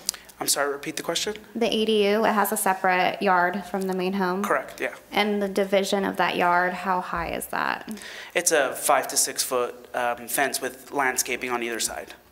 Okay, and then I was looking at the different themes of the home and of the homes provided, and the ADU, it was hard to tell. Not all of them had covered parking spots. Some of them did. Is that dependent on the theme chosen? Yeah, every theme is going to be a little different, but the ADU and the carport will match the theme of that specific lot. Okay, and then my last question is regards to the guest parking. There was charging stations there as well? Correct, yeah. And how many charging stations are there that take away from the regular parking? There's about half of the guest parking spaces will have EV charging capabilities. Okay, thank you. Commissioner Blanco? Thank you, Chair. I think this might be a question for staff. As I was reading the specific plan, I noticed side yard setback requirements for corner lots at 19 feet. Is that correct? Because I don't see that the plan meets those setbacks, and I don't see an exception for that. So I want to make sure I was reading that correctly in the specific plan.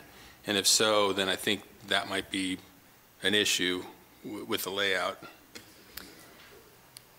Commissioner Blanco, I can check that. I went off the applicant's requests in their most recent submittal for modifications. And there is one modification to corner lots, and it's a 2 foot to 9 foot reduction in the side yard setback. So that may be what covers it. I didn't have a slide because it varies depending on the lot, but there are a number of lots, and I think they're mentioned in the staff report, actually. There's a number of lots that would have a side yard reduction that some as little as 2 feet, and then others are as great as 9 feet. So if that's what you're referring to, I believe it is included in the modifications. Well, I'm not totally clear, but from what I could tell, just my reading online of our specific plan, it says on a corner lot, the setback shall be 19 feet from the side property line adjoining the street. The other side shall be no less than 5 feet. Garages with access from the side street shall not be closer than 18 feet from the back of sidewalk. So, you know, again, that was just on my reading that I did yesterday to take a look at that, and it didn't look like we had 19 feet, you know, on the corner lots. So I would, that's something I would want to take a look at. Obviously, that's a pretty big reduction, because I don't think there's anything even remotely close to 19. That's a good size setback. Yeah, if there's other questions, I can try to bring up the plans, project plans, and we can look at that. Okay. And then also, in addition, you know, the number of exceptions that we have is significantly high than we're accustomed to. You normally will be entertaining 1 or 2 exceptions on 1 or 2 lots, but have we ever entertained this many exceptions on this many lots? It just seems unusual. I mean, it doesn't seem like any undue hardship here.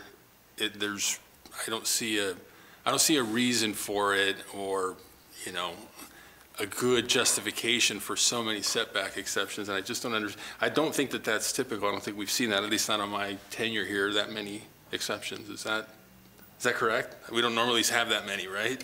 Well, since I've been here, I have not seen a project with this many modifications to development standards, but there is a process under a plan development permit where applicants can request it.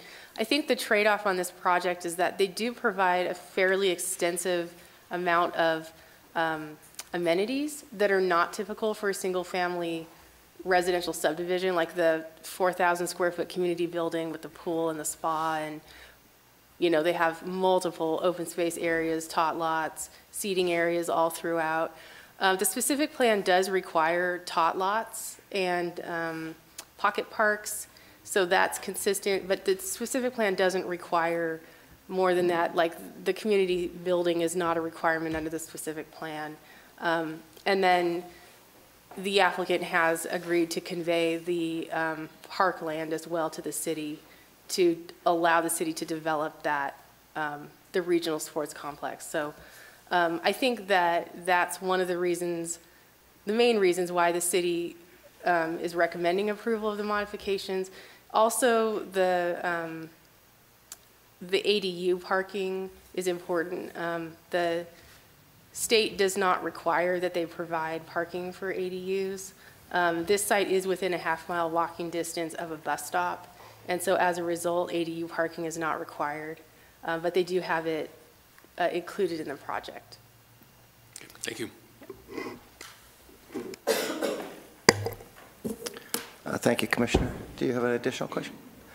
Okay. I do like to thank you for listening to all of the items that we talked about in study session. You've made considerable changes to the project since we first saw it. And I'm happy with those. As far as the line of sight and the setbacks, to me, that would be a condition for speed, depending on what your speed limit is, because it's actually to keep you from running into other people or kids, or, I mean, it's a safety thing. So our speed limit here is like 15 or 20 miles an hour? Correct. Yeah, and you have on-site management, and so there's going to be people watching that and enforcing it. So as far as the line of sight on this one, it's not hugely important to me. The carports for the ADUs encroachment, now that's generally I don't see anyone from fire here, but that's generally a fire requirement, isn't that correct, Mark? Chair Seifert, I believe so. Yeah, and I think we have a minimum of 5 feet. So actually, you've got some numbers up there, but I believe we're ending up at 3 feet away from property line? Correct. And you have a structure that's made out of concrete tile? It's a mixture of stucco and wood framing. But the roof is a tile roof, correct? Correct. Yeah, so fairly non-flammable materials, and I believe that's why we have those requirements in place, is for one fire on one lot not to be able to transmit to another. So we've got the right materials there, and we're really not encroaching quite as much as what you're saying. I think the minimum is 5 feet, so we're within 2 feet of that. I don't see that as a huge problem. I'm seeing this more as more like you're saying, the only thing I can compare it to is a townhome project where it's going to be run by the owners, and it's going to be gate guarded, and it's going to be a private community. When you get into those type of things, the traffic slows down. There's a lot of differences as far as if it's public streets. So I think you're going to have a lot of control over that. I didn't see that as a huge problem. You said you've got a lot of electrical out there. How are you heating the units? What are you bringing any gas at all into these units, or is this going to be an all-electric? So we're currently going through the plans right now with PG&E and SoCal Gas, but we are bringing gas to the infrastructure on La Brea and Western. But we've also calculated the electrical capacity should the codes change in the future. So we're preparing for both scenarios. Okay. Yeah, I'm a proponent of gas, but these days, it seems like a lot of people don't like it anymore.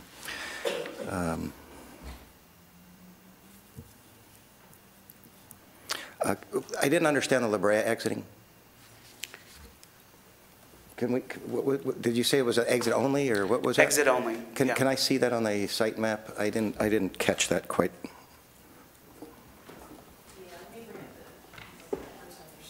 Yeah. I guess it's not working. Okay.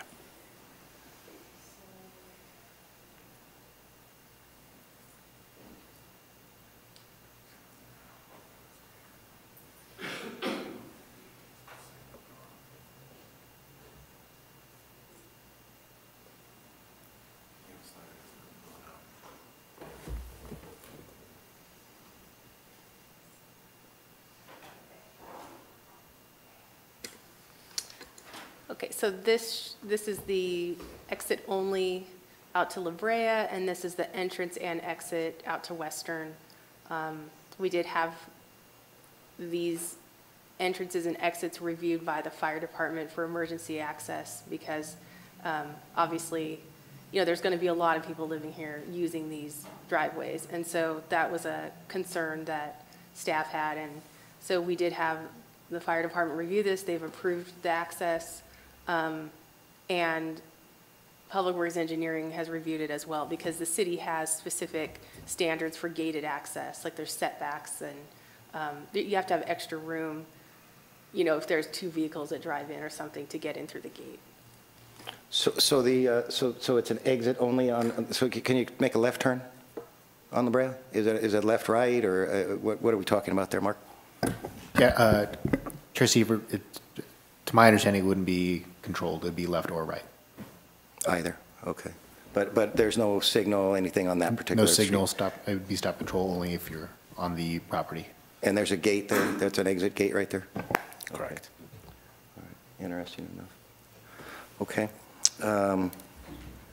I like the idea of the sports park, but I also know that there's some very high voltage transmission lines that run right over that, which give me a little bit of pause.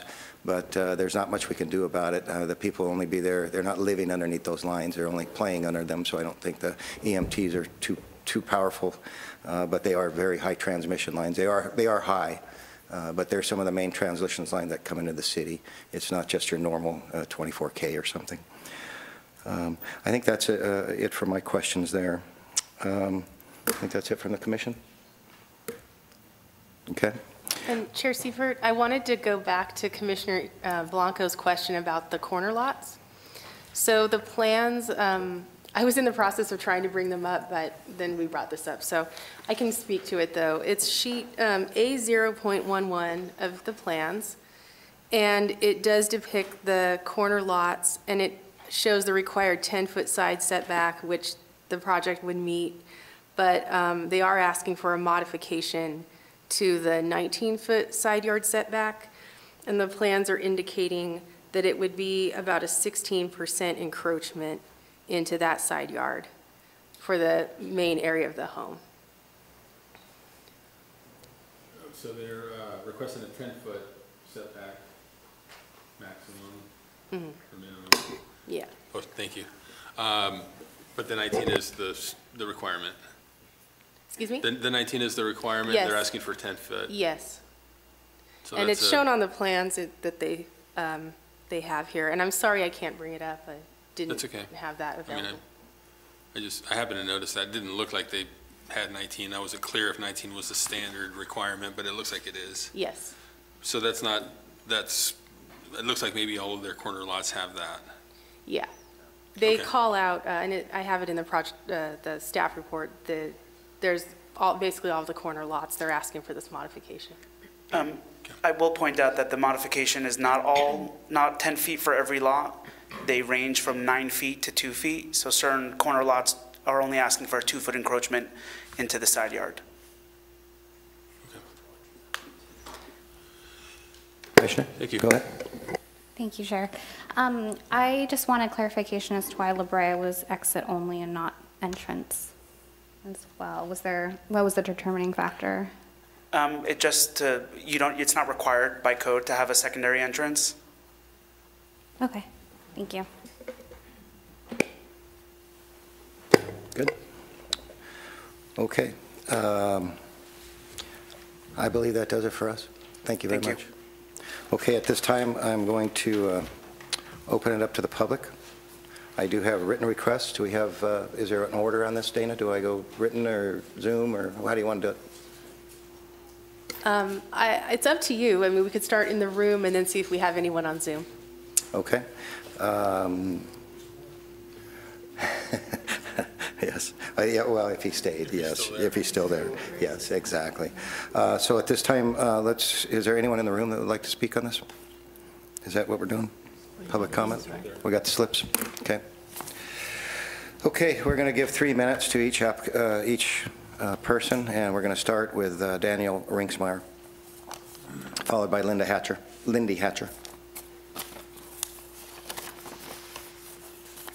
followed by Glenn Morris, followed by Rebecca Velasquez. Daniel, please state your name and address for the record. My name is Dan Rinksmeyer, and my address is 5975 Oak Hill Drive in Santa Maria. I just wanted to voice my support for this project.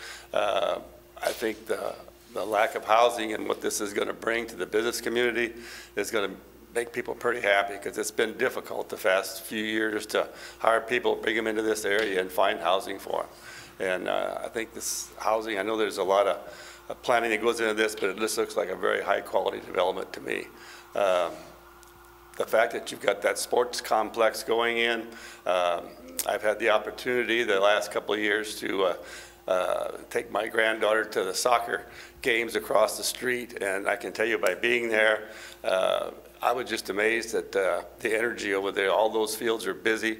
Those tables are full of people with barbecues and picnics. There's mariachi bands. I mean, the energy there is just unbelievable. And I think you're going to have the very same thing happen right across the street. And those kind of facilities are really needed in this town. So I would just tell you, I hope you can support it and go forward with it.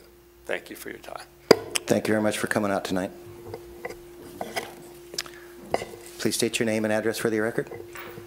You have 3 minutes. Good evening. I'm Lindy Hatcher. I'm the Executive Director of the Home Builders Association of the Central Coast, and I'm from San Luis Obispo, and I cover San Luis Obispo and Santa Barbara counties at work. So what I would like to say is the HBACC supports projects like this. We're excited to see the Blosser Ranch project, and we believe that this development has some benefits to the city of Santa Maria and its residents. It increases the needed housing supply. Currently, we have a housing supply and demand problem, and that's helping exacerbate a housing crisis. Fewer houses are available for rent and purchase, which drives up prices, and we see this as creating more supply and being part of the solution and driving down housing prices and rentals prices. Major employers all agree that housing is their #1 challenge to attracting, hiring, and retaining employees. While we recognize not all employees are going to qualify for affordable housing, this project also has some components of affordable housing in it. And this project comes with roads and sidewalks and drainage and other infrastructure, like we mentioned, the sports complex, fire station land being donated, and we're also understanding new schools, and I heard traffic signals and a lot more going in for infrastructure for the city. It fills a standing community need for the sports complex, for youth sports locations with the 19-acre complex. And being that it's in exchange for Quimby fees, there's no out-of-pocket outlay from the city for the land for that park. This project location provides easy access to restaurants, to shopping and services in the area, and also on-ramps to 101. It includes on-site amenities. I was kind of drooling over the pool and the workout room and all these amenities added to this project that also lets people recreate and stay home and do some of the things that they would normally travel to do. While this land is projected to generate additional tax for the city to help offset some of the expenses for the public services such as schools, parks, emergency responders, etc. We just see housing as crucial for economic development, and we ask you to approve this project with portions of workforce and affordable housing to help ease our current housing crisis and prepare. The struggle is real for employers trying to hire. Thank you very much for coming tonight. Please state your name and your address, Mr. Morris. Good evening, Mr. Chairman, members of the Commission. Glenn Morris with the Chamber of Commerce at 614 South Broadway. So I want to make this. I want to take a conversation we hear regularly and make it local. So I think you've heard as these new product types have come into the community conversation that not everybody will want to live in that particular kind of housing, but somebody will, right? The new generation, somebody's going to want that type of product. Let me share 4 specific customer types that I see demand for today in our community for this product. One, I think the applicant mentioned, the opportunity for somebody who's moving up, right? Maybe they've been in an apartment, their family has grown, they're ready for a home, but maybe they don't have a down payment yet. And this could be that bridge kind of an opportunity to give them, more of an individual family living environment as they work toward moving up the housing ladder. Second one would be the scenario that my family and I were in when we moved to the community 9 years ago. We weren't ready at that time. We didn't know the community well enough. We weren't really ready to commit to a particular neighborhood.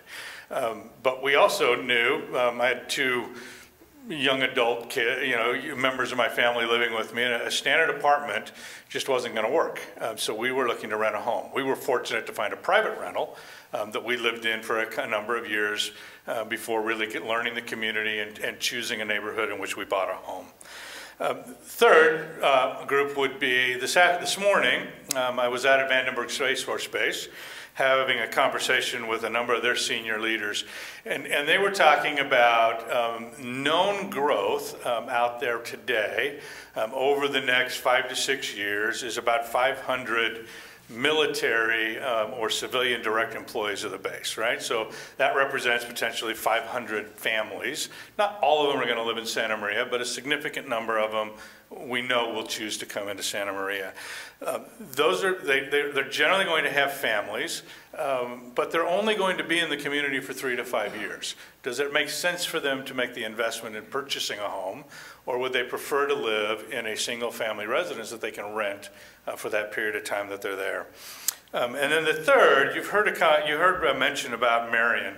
And I don't want to put words specifically in their mouth or other large employers. Let me think about things like school districts, maybe the city, larger employers who are struggling to bring people into the community.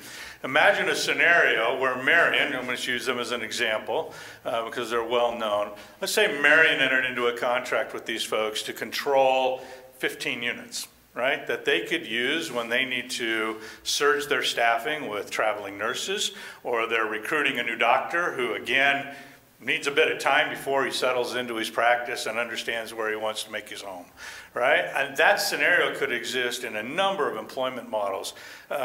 You hear all the time in communities about, school teachers, city employees, police officers, struggling as they move into communities to find housing. And it's often not the case that they can't afford the housing, it's that the housing that they're looking for isn't available. And often that means single-family homes. I think for me, the bottom line on this kind of a thing is as our community grows, we're going to continue to find a wider diversity of residents who have different preferences, different needs and wants than maybe what our generation and those of us that already live here expect and are used to, right? And I think a successful community is one that will ensure that the broadest range of inventory product is available. So, thank you. Thank you very much. Our last speaker, Rebecca Velasquez. Hi, good night. Good evening. Please state your name and address for the record. Rebecca Velasquez. My address is 1343 West Beacon Way. I live pretty much right across the street on the other end of Blosser, or on the other side of Blosser. I'm really happy to have this area built up because it's residential houses on my side of Blosser, on all surrounding edges. And it'd be nice to have just safer, neighborhood right there, and also new sidewalks. There's no sidewalks surrounding. So I'm a mom. I could take my kids on a walk, on a bike ride to the open space. I know a lot of other parents that would be really excited about that. Also, my middle child is a wheelchair user, so to have a new park means to have an accessible park, and I will always promote an accessible park. We don't have any accessible parks we can walk to right now. We have to drive about 7 minutes to get to one. So that would be amazing. And Yeah, also the part of the development that's all energy efficient. As a millennial, that's very important to me, important to like all the other parents I know. Yeah, so very much in support. That's it for me. Thank you very Okay. much for coming out. Appreciate it. That's the last of our speaker slips. And Zoom? Yes, we have one speaker on Zoom. Perfect, thank you. You guys take it over from here. All right, the speaker on the phone has been unmuted. Can you hear me now? Yes, we can. Hi, my name is Felix Esparza. I am a retired city employee working for the police department for 25 years. In the last, I've been retired for about 10 years. In those last 10 years, I've been involved in nonprofits, and also throughout my contacts in those meetings and nonprofits and some jobs that I've had part-time, I've met some high-skilled employers in the community and down to small business owners. And it seems like the common theme and concern is what we've been talking about, at least some of our speakers have, and that is accessible housing, affordable housing. This project, this Blossom Ranch project fits that need and perfectly provides that opportunity for future owners. And as it has been said, maybe not everybody would want to live there, but someone will live there, and someone needs to live there. And with the idea of the sport complex, and as a retired police officer, I have emphasized for 30 plus years in this community that we need more activities, more places for youth to provide them with positive alternatives, with more sports, with more activities. So this provides that need. That 19-acre sports complex is a perfect fit for that. In addition to that affordability, the Blossom Ranch includes many affordable housing units, which will provide housing options for low-income families and individuals. For those seeking smaller footprint, Blossom Ranch will offer the average casitas with about 700 square feet of living space. The job creation is a plus for this project. The development will create jobs during the construction phase and provide employment opportunities for residents as the project is completed, including a mix of commercial and residential uses. The improved infrastructure, the development includes new roads, new sidewalks, drainage basins, the sports complex, a fire station, and the new school, plus additional infrastructure improvements that will benefit the entire community. Overall, the Blossom Ranch development can provide significant benefits to the Santa Maria community, including increased housing supply, job creation, community amenities, and environmental sustainability. It is time for us, both as residents and as elected leaders, to take action. We cannot afford to wait any longer to address the housing crisis. We need to act now. Thank you very much, Commissioners. Thank you very much, sir.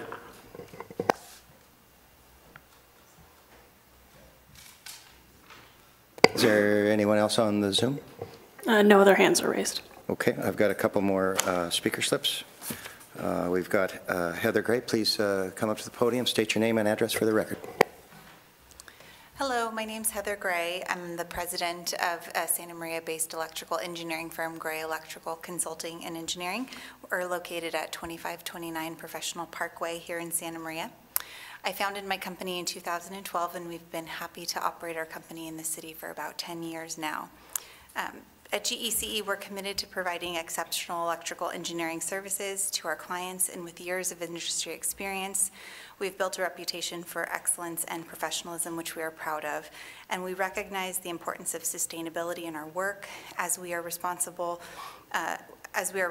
engineering firm, we strive to create electrical systems that are energy efficient, environmentally friendly, and do so while forging collaborative relationships with our local utility providers. When Canfield Development came to GECE to support their electrical design and facility infrastructure coordination with the utility company, they put their trust in a local firm. And through working with them, we realized that they also value the importance of quality electrical design, as it is a crucial impact to our community. And the electrical design for this project features a variety of sustainable design elements, such as highly efficient lighting systems, advanced lighting control systems, electric vehicle charging infrastructure, and renewable energy sources. All of these design measures are progressive, code compliant, and within the best practices within our industry. Further, in support of this project, GECE has engaged with our local utility providers to ensure that all infrastructure is upgraded to sustain the capacity needed for the development. And collaborating with them, we've also been able to revitalize the electric utility facilities present along the frontage of the project at Stoll and Blosser, which not only undergrounds existing aerial facilities, but it also improves and revitalizes all of the facilities that benefit the greater residential and business areas that are served from that distribution. Canfield recognizes the crucial role that electrical systems play in promoting environmental benefits and neighborhood revitalization efforts, and pursuant to this, we value them very much as a client and support this project. Thank you very much. Mr. Weintraub, state your name and address. Well, you already have, but do it again, please. Hi, Jacob Weintraub, 1643 South Bradley. I wasn't planning to speak tonight on this agenda item, but I felt compelled by seeing the presentation. I think Canfield has done a great job with this project. I was really impressed by their response to the requests from the Planning Commission during the study session and how they responded to your requests. I'm very impressed by the donation of the fire station property, the dedication to the school property, the signals, the park, the playing fields. I like the design of the off-street parking. I think it's going to be nice to be able to drive down the street and not have a bunch of cars parked on the street.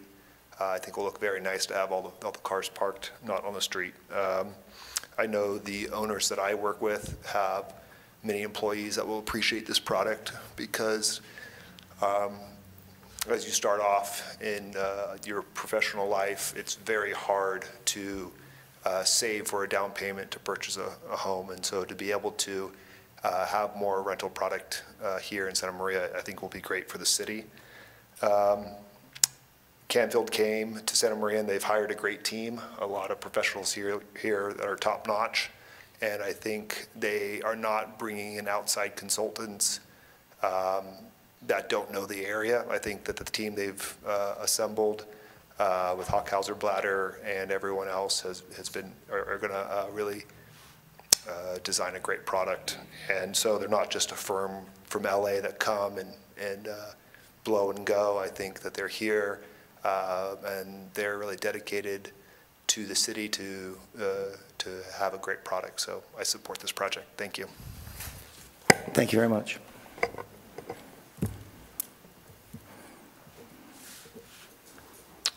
Would you guys like to speak again as a rebuttal?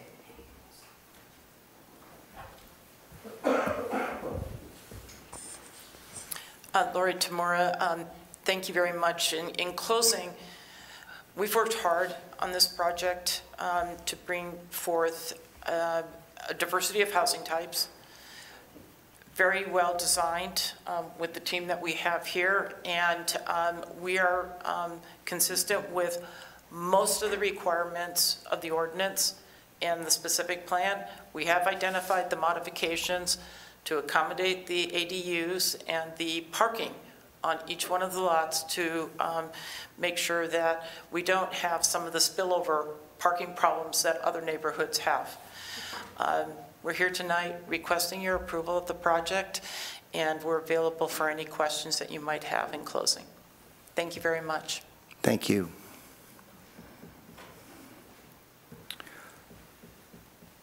Any questions, Commissioner?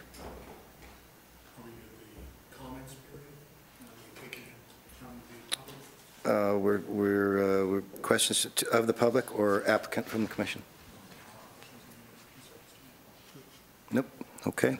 At this time, I'm going to close the public hearing and bring it back to the commission. We'd like to have a discussion. Commissioner Dickerson. I have a problem with this project, but first let me say that by and large, I actually really like this project. I mean, if it was just isolated by itself, you guys have just done a really nice job. You've interacted with us, with the community, and you've produced a lot of good things, and you've altered things, and I appreciate it tremendously. So it's going to be a little bit of a downer for you guys to hear now, the other shoe. First of all, bring up what Commissioner Blanco had to say about all of the alterations that are being asked for. I think in many of those cases, they're modifications based on what we asked of them. So we wanted parking off the street, we wanted it on the side. They found a way to accommodate our desires, and of course, that's going to wash across the entire project because it's the vast majority of the lots. You know, it's 96 out of the 104 or something. So I mean, it's the vast majority. So here's my issue, and I did bring it up, and that is that I'm very concerned about this industry, the build for rent industry, and its introduction into our community. And for me, what I've already stated that I like this project isolated unto itself, but I am concerned about how once you have the full build out of this land and the ideal of the project, I am very concerned about the intended or unintended consequences of what is going to do to the remaining, to the rest of our rental inventory over the next 5 or 10 years. So,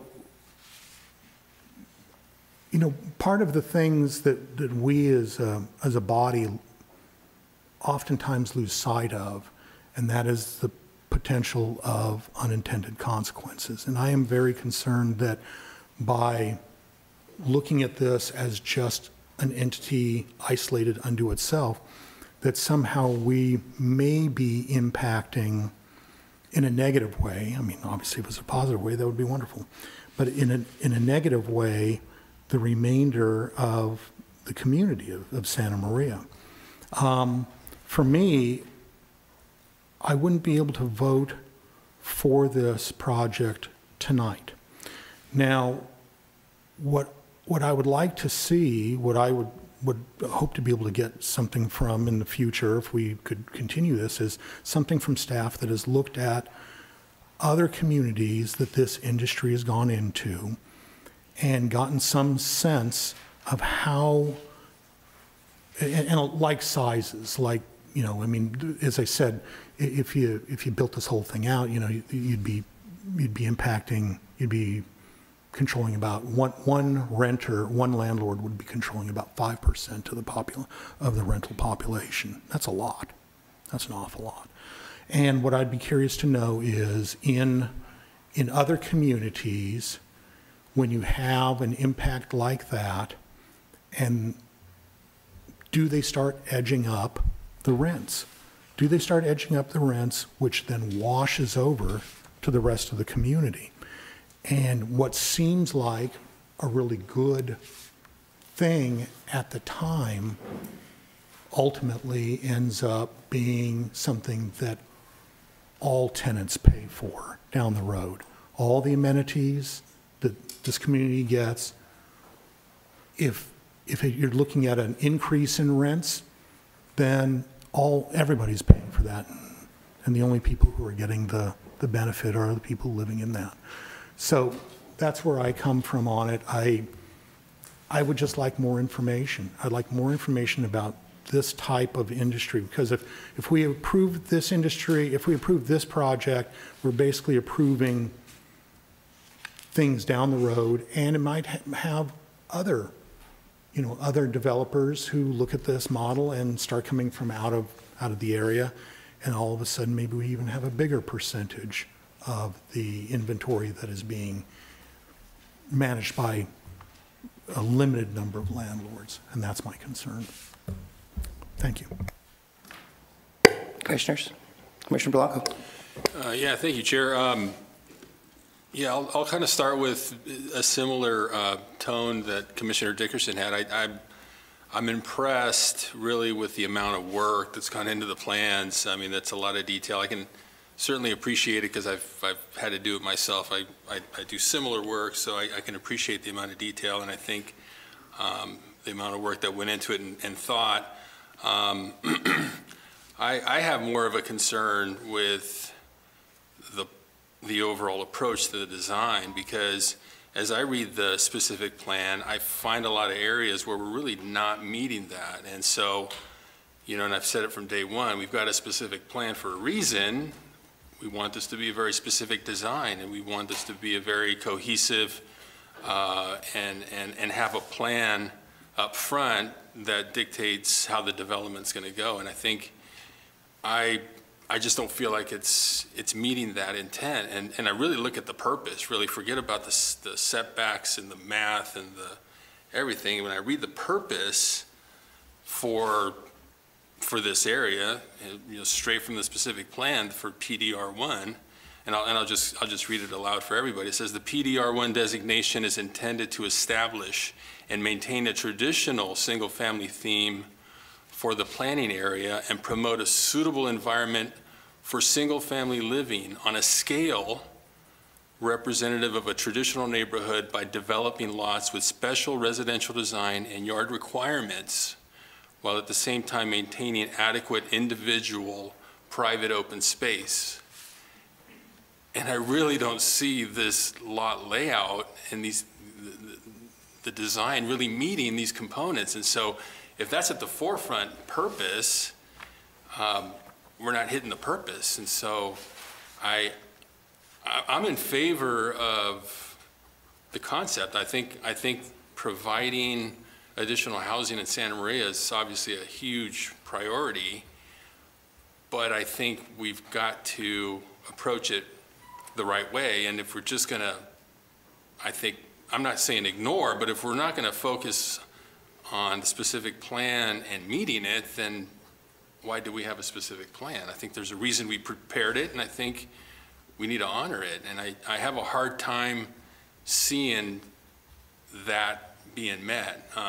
You know, in addition to the setbacks and the fact that I asked the question that I don't think we've ever had that many setback exceptions. I think, you know, it's usually one or two lots that we're evaluating, and it's really kind of a hardship situation. I don't really see a hardship here. We don't have physical constraints next to buildings that we can't buy or encroach into wetlands or anything like that. So I just, other than maximizing, which I could understand the desire to do, other than that, I don't see a justification for some of these exceptions.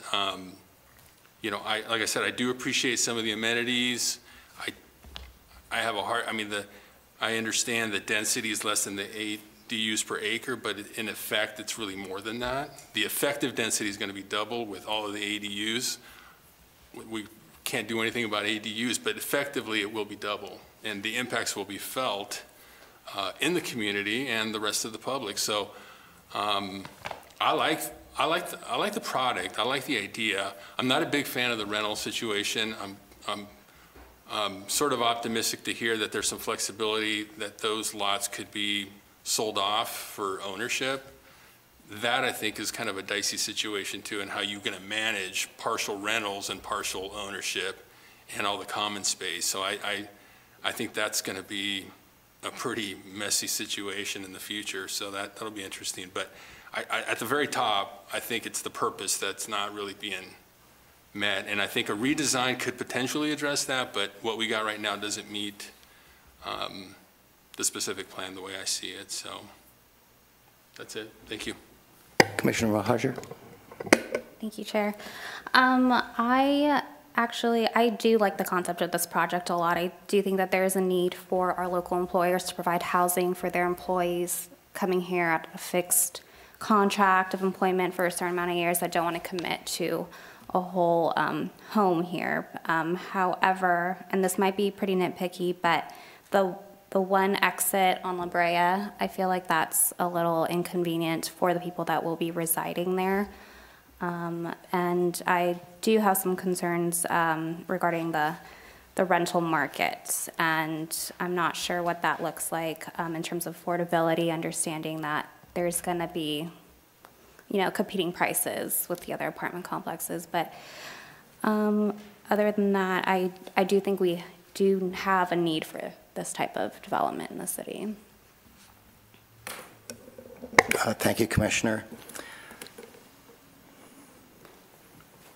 That's an interesting project, and it brings a lot of emotions to us and different concepts. It's not something that we've seen before or we've experienced in our town, but what we have experienced is public meetings, and generally when we get these many slips, they're all no. And there's people in the audience tonight that I see out there, and they're all in favor of this project. That is unusual to me. Normally, we get a lot of complaints. We get people showing up out of their comfort zone because they want to complain about something they don't like. But all you folks are here tonight to say what a great job it is, how they've come to our community, they've used our local professionals, they've worked with our design team through the staff through thousands and thousands of dollars and different modifications to get this to work. Yeah, there's modifications to this project. This project has never been built before in our city, and so that our designs obviously can't meet every requirement for this particular type of subdivision. Does it work?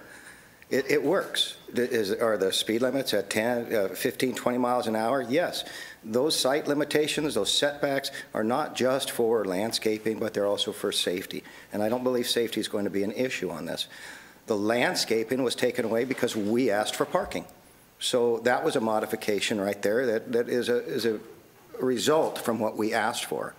I asked for a studies place for the kids. They easily made that happen. Everything that we've asked this company to do, they have done. And now they're here after spending all this money and time with a community that wants this project. And I'm hearing a lot of things that I didn't expect to hear tonight. The modifications, yeah, it's going to have to be modified. It's not something we built before. As far as competition, this is America. Competition is what we do. So if these people have a product and it is better than someone else's product and they can rent it out, then yes, that's the way it works. And if they set the price at that particular project, then that's what that particular project is going to be market rate for. And will it affect the others? It very well may. Is that the way our system works? Yes, that's the way we're set up in America. It's competition. So I don't understand that particular argument. The ADUs, if we don't address these now, we will be addressing them later with absolutely no. It'll be willy-nilly. It'll be one person here, one person there. They won't have to put a driveway. They won't have to have any parking. I mean, this project has addressed some of the situations that we've had as commissioners. We've had things taken away from us as far as what we can actually say yes to because of the state. We had a project come by us the other day, and the question was, well, we want to make small lots, so that but we're going to increase the density, and then the argument was, well, we want bigger lots, and then, well, if we give them bigger lots, they can all build ADUs, and then we've actually cut our own throat by making the bigger lots. So it's a very complicated situation to be a planning commissioner these days, and to try to make these decisions based on what the state is taken away from us as far as our powers. But I've never seen a project come before us with more public support, with more effort to meet the needs of our own community by hiring local people and by listening to all the study sessions that we had, and then coming back with us with a project that they feel is going to be accepted to our community. And now we're going to say, well, you know, I don't know. I'm not quite sure about this stuff. So I'm having a problem with that, to be honest with you. I feel that when these people come to us from a study session standpoint, that's when we got to bring this stuff up. If we're not going to approve a project, they're spending thousands and thousands of dollars with their clients, with their architects, with their civil engineers, with everybody involved. So I don't feel it's right for us as a body to string projects along only to come back and say, yeah, it's a good project, but you know, I just don't like it today. So I'm having a real issue with that one. I'm actually a little upset. We don't have many projects with so much public support. So I support this project. I think that this company has done a good job developing this project, working with our local community, working with our local staff, and then looking at the bigger picture of just giving us big lots and then having people come in and fill in ADUs that they want to fill in because we've had this discussion before between the commission. So is that what we really want? Do we want people to come in and just do their own thing, or do we want a nice community that's planned well, that has everything that's needed for a community, like any townhome project, any rental unit that we've ever passed in our community? I just don't see the hesitancy here. So I'm for this project, and if it takes a continuation tonight to keep this project alive or whatever, I'd really like to hear it from you people, because from what I'm hearing tonight, I'm not sure which way this vote's going to go. So if we bring up a motion, you know, I'm really at a loss for this one. I'm not sure which way to head, because it's an important project. That's where I'm at.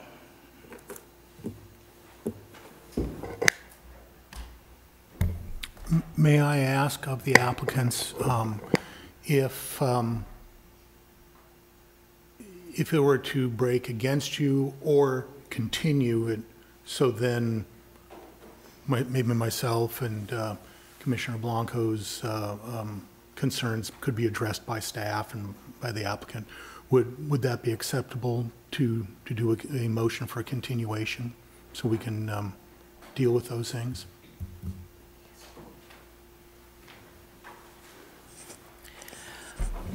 So thank you very much for allowing us to come back up, commissions. Absolutely. It sounds like there's two issues here that are part of the dialogue that's going on. One of them is the design issue, and you know, the project's not going to change. This is what we're bringing forth to you. The accessory dwelling units are allowed by state law.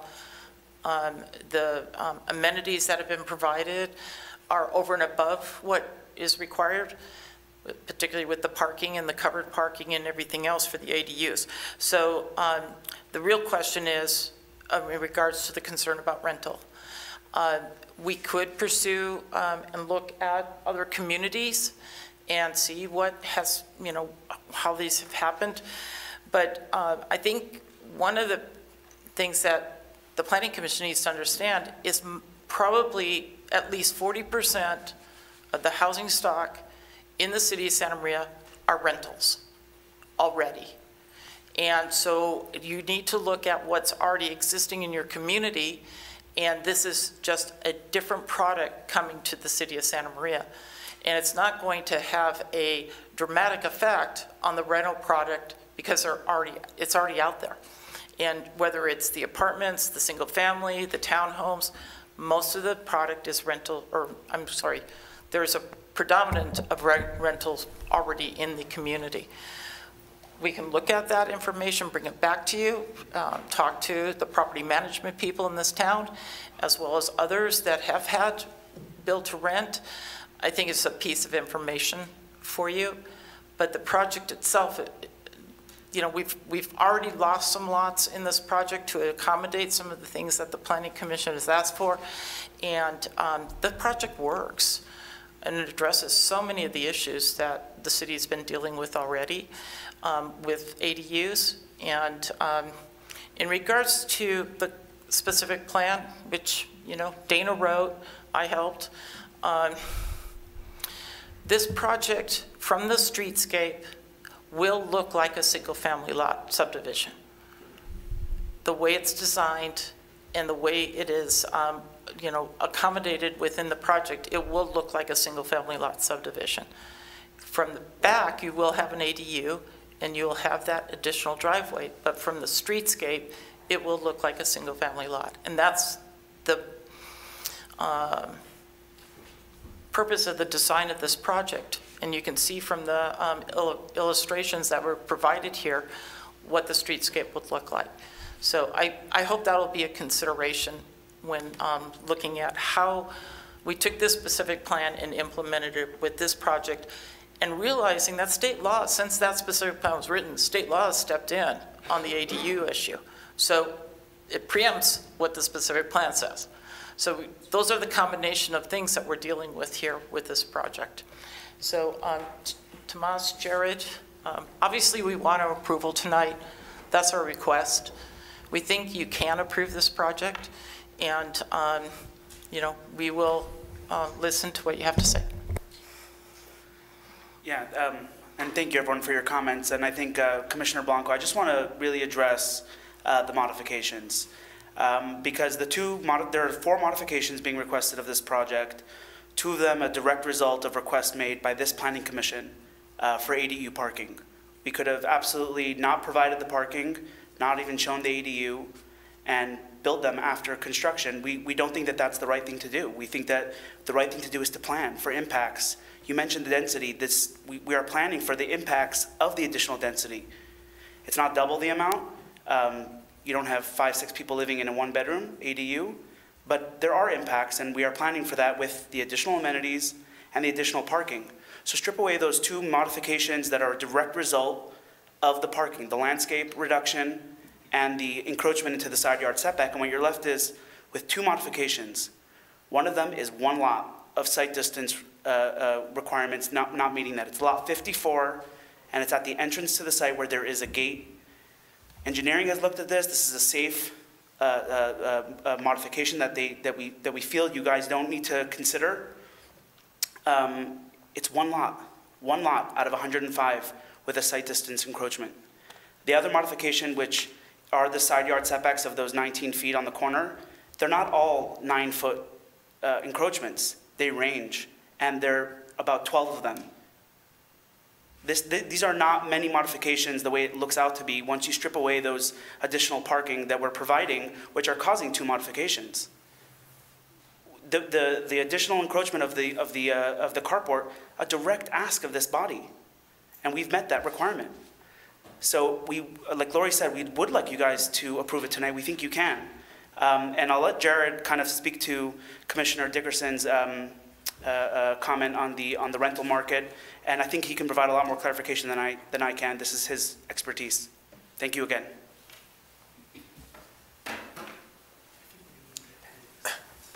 Hi, Jared Brenner Goldstein, Managing Principal of the applicant Canfield Development. You brought up some really good questions and points about rental housing in single-family homes.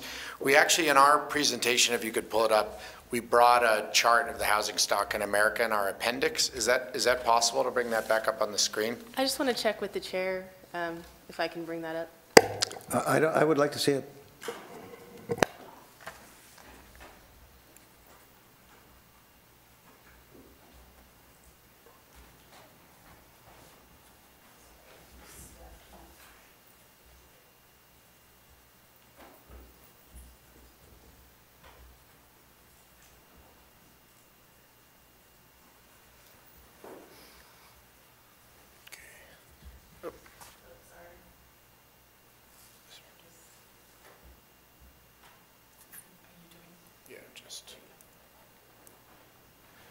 So I wanted to bring up this chart because this built for rent that we've brought up sounds very new, because this is the first period where people are building homes specifically to be rented. It's purpose-built, cohesive communities, amenities for their residents, designed to be effective in that product and have a professional company deliver those services in the best management possible.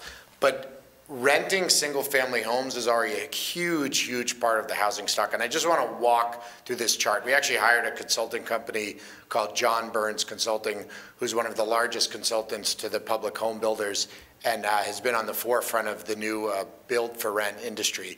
In the United States, there's 144 million housing units. About 13 million are vacant. Of the ones that are occupied, there's about 130 million. Of that, 85 million are owned and 45 million are rented. So nearly a third of the single-family housing stock in the United States is already rented. The only difference that this project brings is rather than dispersed people renting from owners who may be providing them good service, they may not, they probably don't have online application portals where they can apply, pay their rent, put in management requests. This is a more efficient version of that. And about 1 in every 3 single-family homes you see walking down the street, average in America, is already being rented. Our project is really not that innovative. All it's doing is bringing a cohesive professional service with amenities so that they're not dispersed between communities in 1 in every 3 homes. They're all in one place. I think another thing that this rental product brings is, and we heard this, and this is a big reason this industry has started, is when they're dispersed in owner communities, there's the people at times are looked down upon by the people that say, I'm the owner and this is the renter. And so when a third of them within our community in there, they're not as welcome. When you have a community where everybody's in these homes, but everybody's renters, nobody's better than anybody else. Nobody gets looked down upon by the HOA or treated differently. And I think this solves that problem for people in the situation who don't know they're going to be somewhere 10 years, they're only going to be there for a few years, or they're in a stage of life where they're trying to graduate to be a homeowner, but past the stage where they need to be in an apartment. It truly, truly meets what they call the missing middle of housing. Now, there's a lot of this being built in America right now where it originally was built as for sale. Because of interest rates and what's going on, it's not selling, so the homes are being rented, but when it's presented to the commission in whatever town or city they were in, it was put as for sale housing, but it's being rented because that's the need that it has, and that's what this project brings. So I know we talked a lot about the damage that having for rent housing could do, but so much of it already exists. And you mentioned about the underwriting, I can tell you because I had this approved. Our underwriting, we just underwrite at inflation levels. It's at 3%, which is now under current inflation. You can't really get anything better than that approved by the pension funds and people that invest in projects like this. You can't be overly optimistic. If it gets to a point where there's such a shortage of housing and they're able to increase rents 4 or 5% or something more than the 3% that was underwritten, they're going to charge whatever the market will with the project. They just will, and whatever that's available. But the real thing that's going to make it so the rent increases are as small as possible here is all the yeses you give, not just to us, to the next person and the next person at that. And if a lot of projects are approved, it will make it impossible for not just us, landlords in that area to increase rents. There'll be too many housing choices for the applicants. The reason you're seeing large increases is because there's a lot of no's. Projects are taking a long time. There aren't a lot of projects like this that are for rent. It takes a long time to build apartments. There are supply chain shortages. The more units you deliver, the more choices people have. And this is an important project that gives people more choices. And just like this, each time you approve one of these, it makes it harder and harder for that next person to raise rent any more than the level of inflation, or even at all in some cases. So we really appreciate all the time you've put into this. This is a new thing to wrap your head around in the way that's being delivered, but it's not a new thing in the United States. And I think supporting projects like this and supporting all housing projects are actually going to be the solution, not the problem. Thank you for your time. Thank you.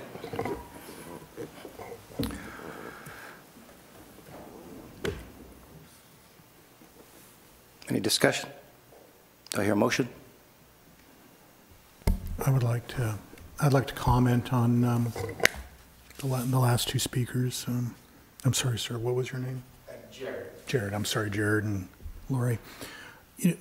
It's not that I know that the rents are going to go up. It's not that I know that it's going to wash across the city. I'm concerned. That's all. I'm just concerned, and concerned enough that I would hope that we could take just a little bit of a breath to find statistical information. I'd like staff to find that if possible. But as Lori brought up, she says 40% of the homes are rentals in the city of Santa Maria. That is exactly my concern. The difference is that they're 40% dispersed amongst a scat of landlords. My concern is that by putting so many units under one landlord, that they have the ability to affect the baseline rents throughout the city, because all they need to do is just raise the rents a little bit, and then all the other people go, oh, well, if I can get that much for a two-bedroom home, that's great. And the problem is that we do have a problem with not enough housing, and so you would say, well, it's counterintuitive, because if you bring more housing in, it's going to drive the prices down.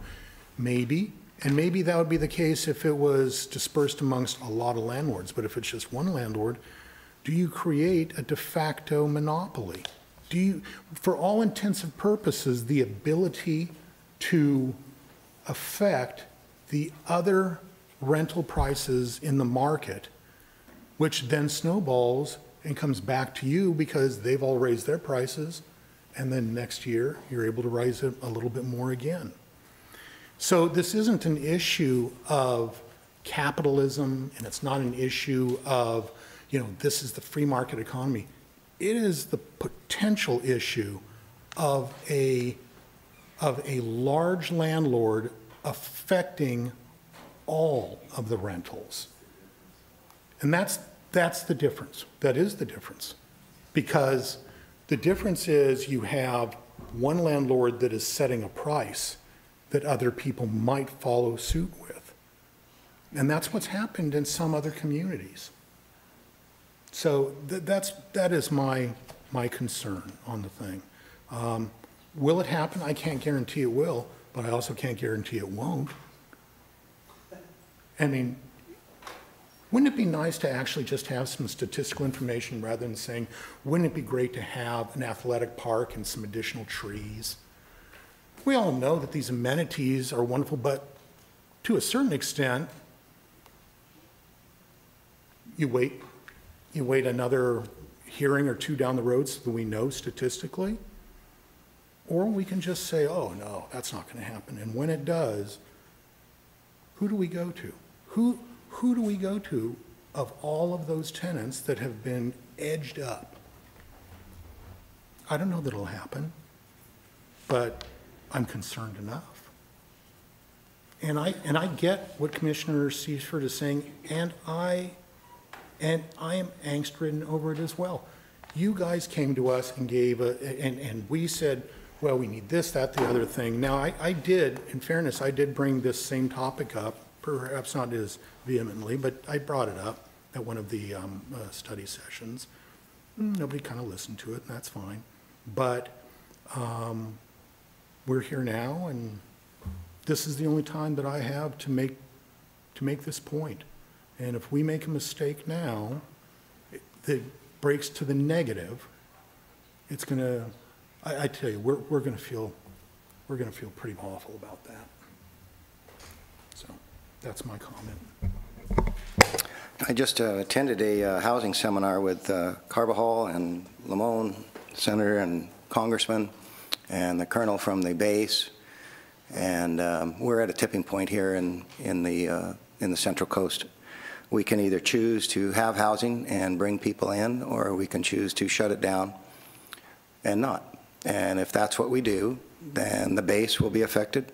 The people that they're bringing in will be affected.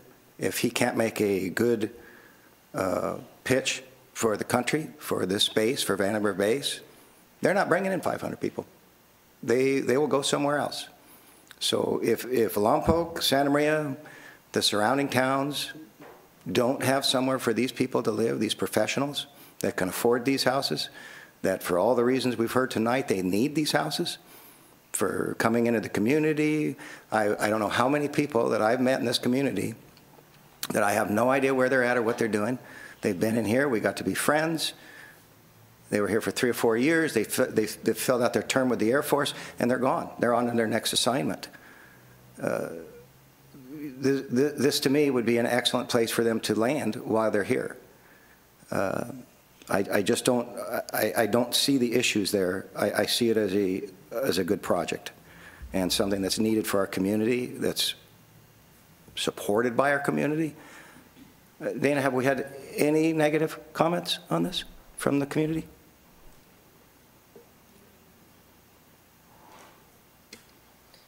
No, I mean, for this hearing, the 3 letters I received, I discussed, and then we had the public comment today. All positive? Yeah, they were in favor of the project. Yeah, they were in favor. How many projects do we come up when no one in the community or without anybody coming out and saying no, that they're in favor? I mean, in my experience, I've only been here for 5, 6 years. People come out to say no. They don't come out to say yes. So the support here in our community, I mean, people want this. They understand that it's a good project. They understand that it's different. They understand that we don't understand it, and that we might not want to be the renters there. But there are people that need those projects, that need that product. So, yeah, I think we're at I think they're offering us something that is a gift for our community to get these people in. You know, these 500 square foot units that we're approving all over town, the thing down there by the airport center, the old airport center, all those apartments with 300 and 500 and a half a space here for parking. Oh, we got all these new professionals coming in. We've got a bunch of young kids that we're going to stick in a little tiny square and then pack them in. I've been working in Oxnard lately, and the minute you get to Wagon Wheel Road, they are building the most horrendous thing I've ever seen in my life. There's I don't know how many stories up. They're packed together, and these people are just, that's where they live. That's where they do. They got underground parking. I mean, they don't have any of these amenities. They don't have any open space. They don't have any barbecues areas. You know, it's the oddest thing when I go to another town and I see what we have here to offer, and these guys are offering us what we've asked for. We've asked for single-family homes. We've asked for some control over the ADU situation, and we're getting that with this project. The ADUs, to me, are a mess. The state requirements, they take away everything, all of our powers. The 5-story stack thing that's going out there by the old office building, restaurant, we couldn't even talk about that. We couldn't even say anything about that. It's approved by the state. And here we have a project that meets almost all of the standards that we want to see, and we're questioning it. So I just think it's a good project for our community. I don't have the concerns that you have about in the future. Well, I don't know the future. I don't control the future. And I think that if you would have told me 4 years ago that I was going to be paying $5.59 for a gallon of diesel fuel, I'd have laughed. I said, oh my God, that can't happen. But it has.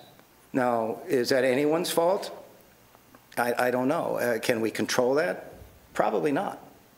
So trying to control the rental market through this project, I don't think that's going to work.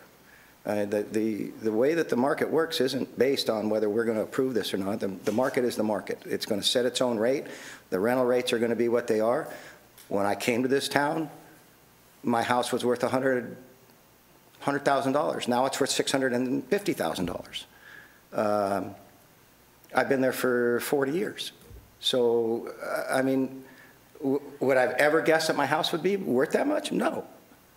So we don't really have control over this, and the control that these guys have over this market, it's their rental units, and they're going to go at a market rate, and if they make the rent too high, people won't rent them.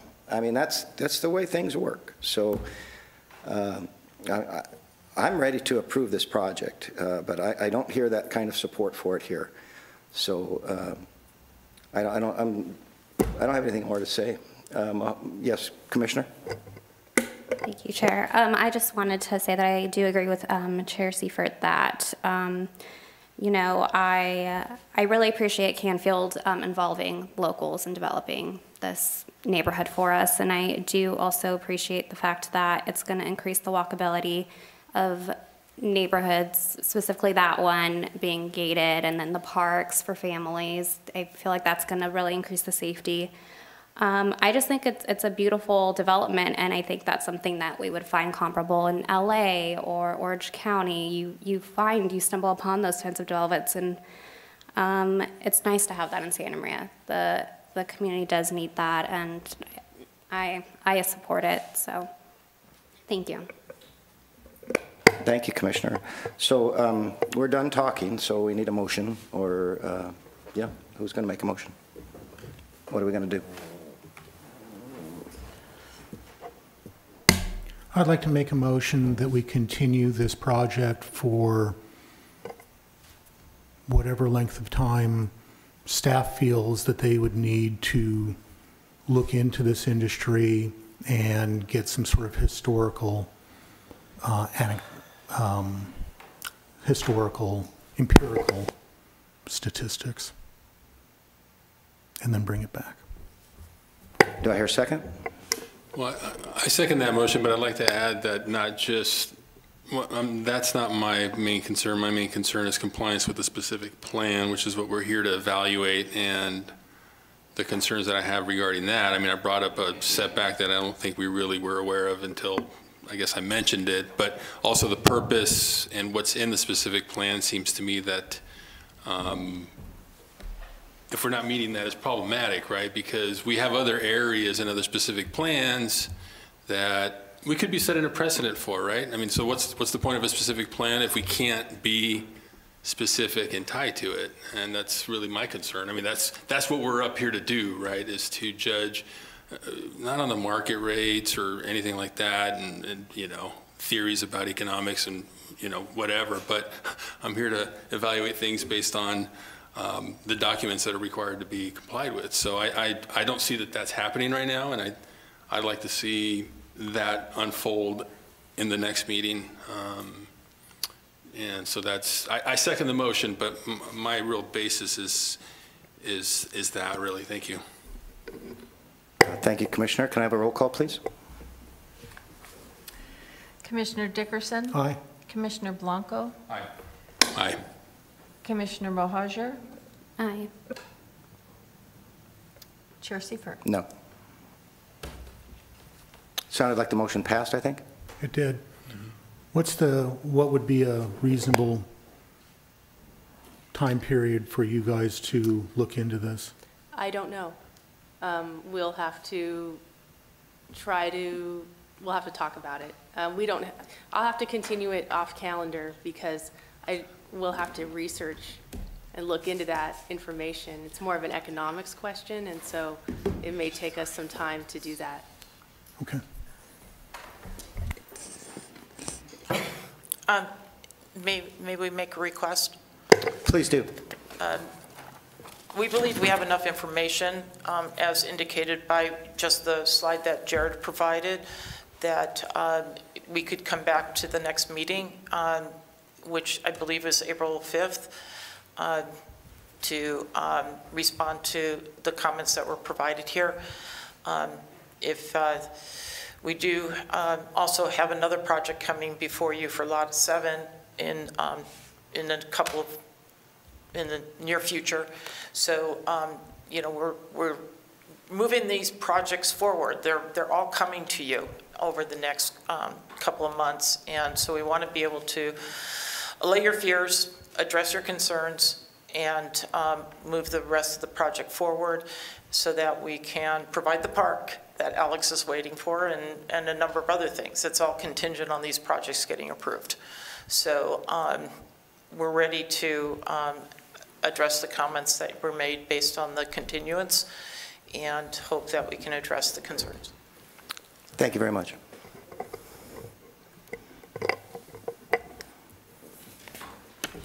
Thank you. Commissioners, Ms. Tamura has asked for a continuance to April 5th. I will not be here for that meeting. Okay. So, I would like staff to have enough time to be the ones to put together the report, and certainly with input from the applicant if they have statistical information, but I would like staff to have enough time to give us the report. I would like it to be a staff-driven report. okay, thank you. Chair Seifert, if I may interject too. Yes.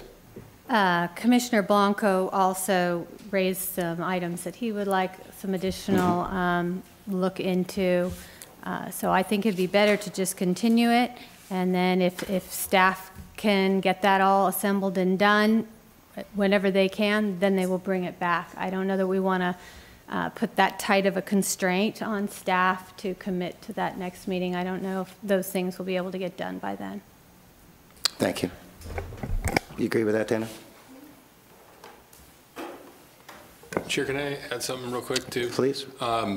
You know, obviously it'd be good to have a full slate of commissioners, so I don't know if it's possible to verify if Commissioner Lopez would be available to attend. I think that would be. I don't believe he can attend. Well, I He's believe that there was recused. going to be a verification of that potentially, so I'm just saying it'd be good to have a full We can see if commission. there's any change in that. Okay. That's all, just to give the applicant a full slate of commissioners. I think it's fair. Okay, this item is over. Do we have any oral reports from the Planning Commission and staff? So, thank you. For the staff report, our study session tomorrow is canceled, so we won't be meeting tomorrow. Our next hearing then is April 5th, and at this point, we just have the one item that was continued from tonight, which is the Conser fuel canopy replacement. So we'll be meeting on April 5th for that item. And we don't have any study session items yet either for April 6th. So at this time, I'm anticipating we would cancel that date. And that's my report for tonight. Thank you. Thank you very much. Do we have any commissioners or reports? Okay, we're adjourned.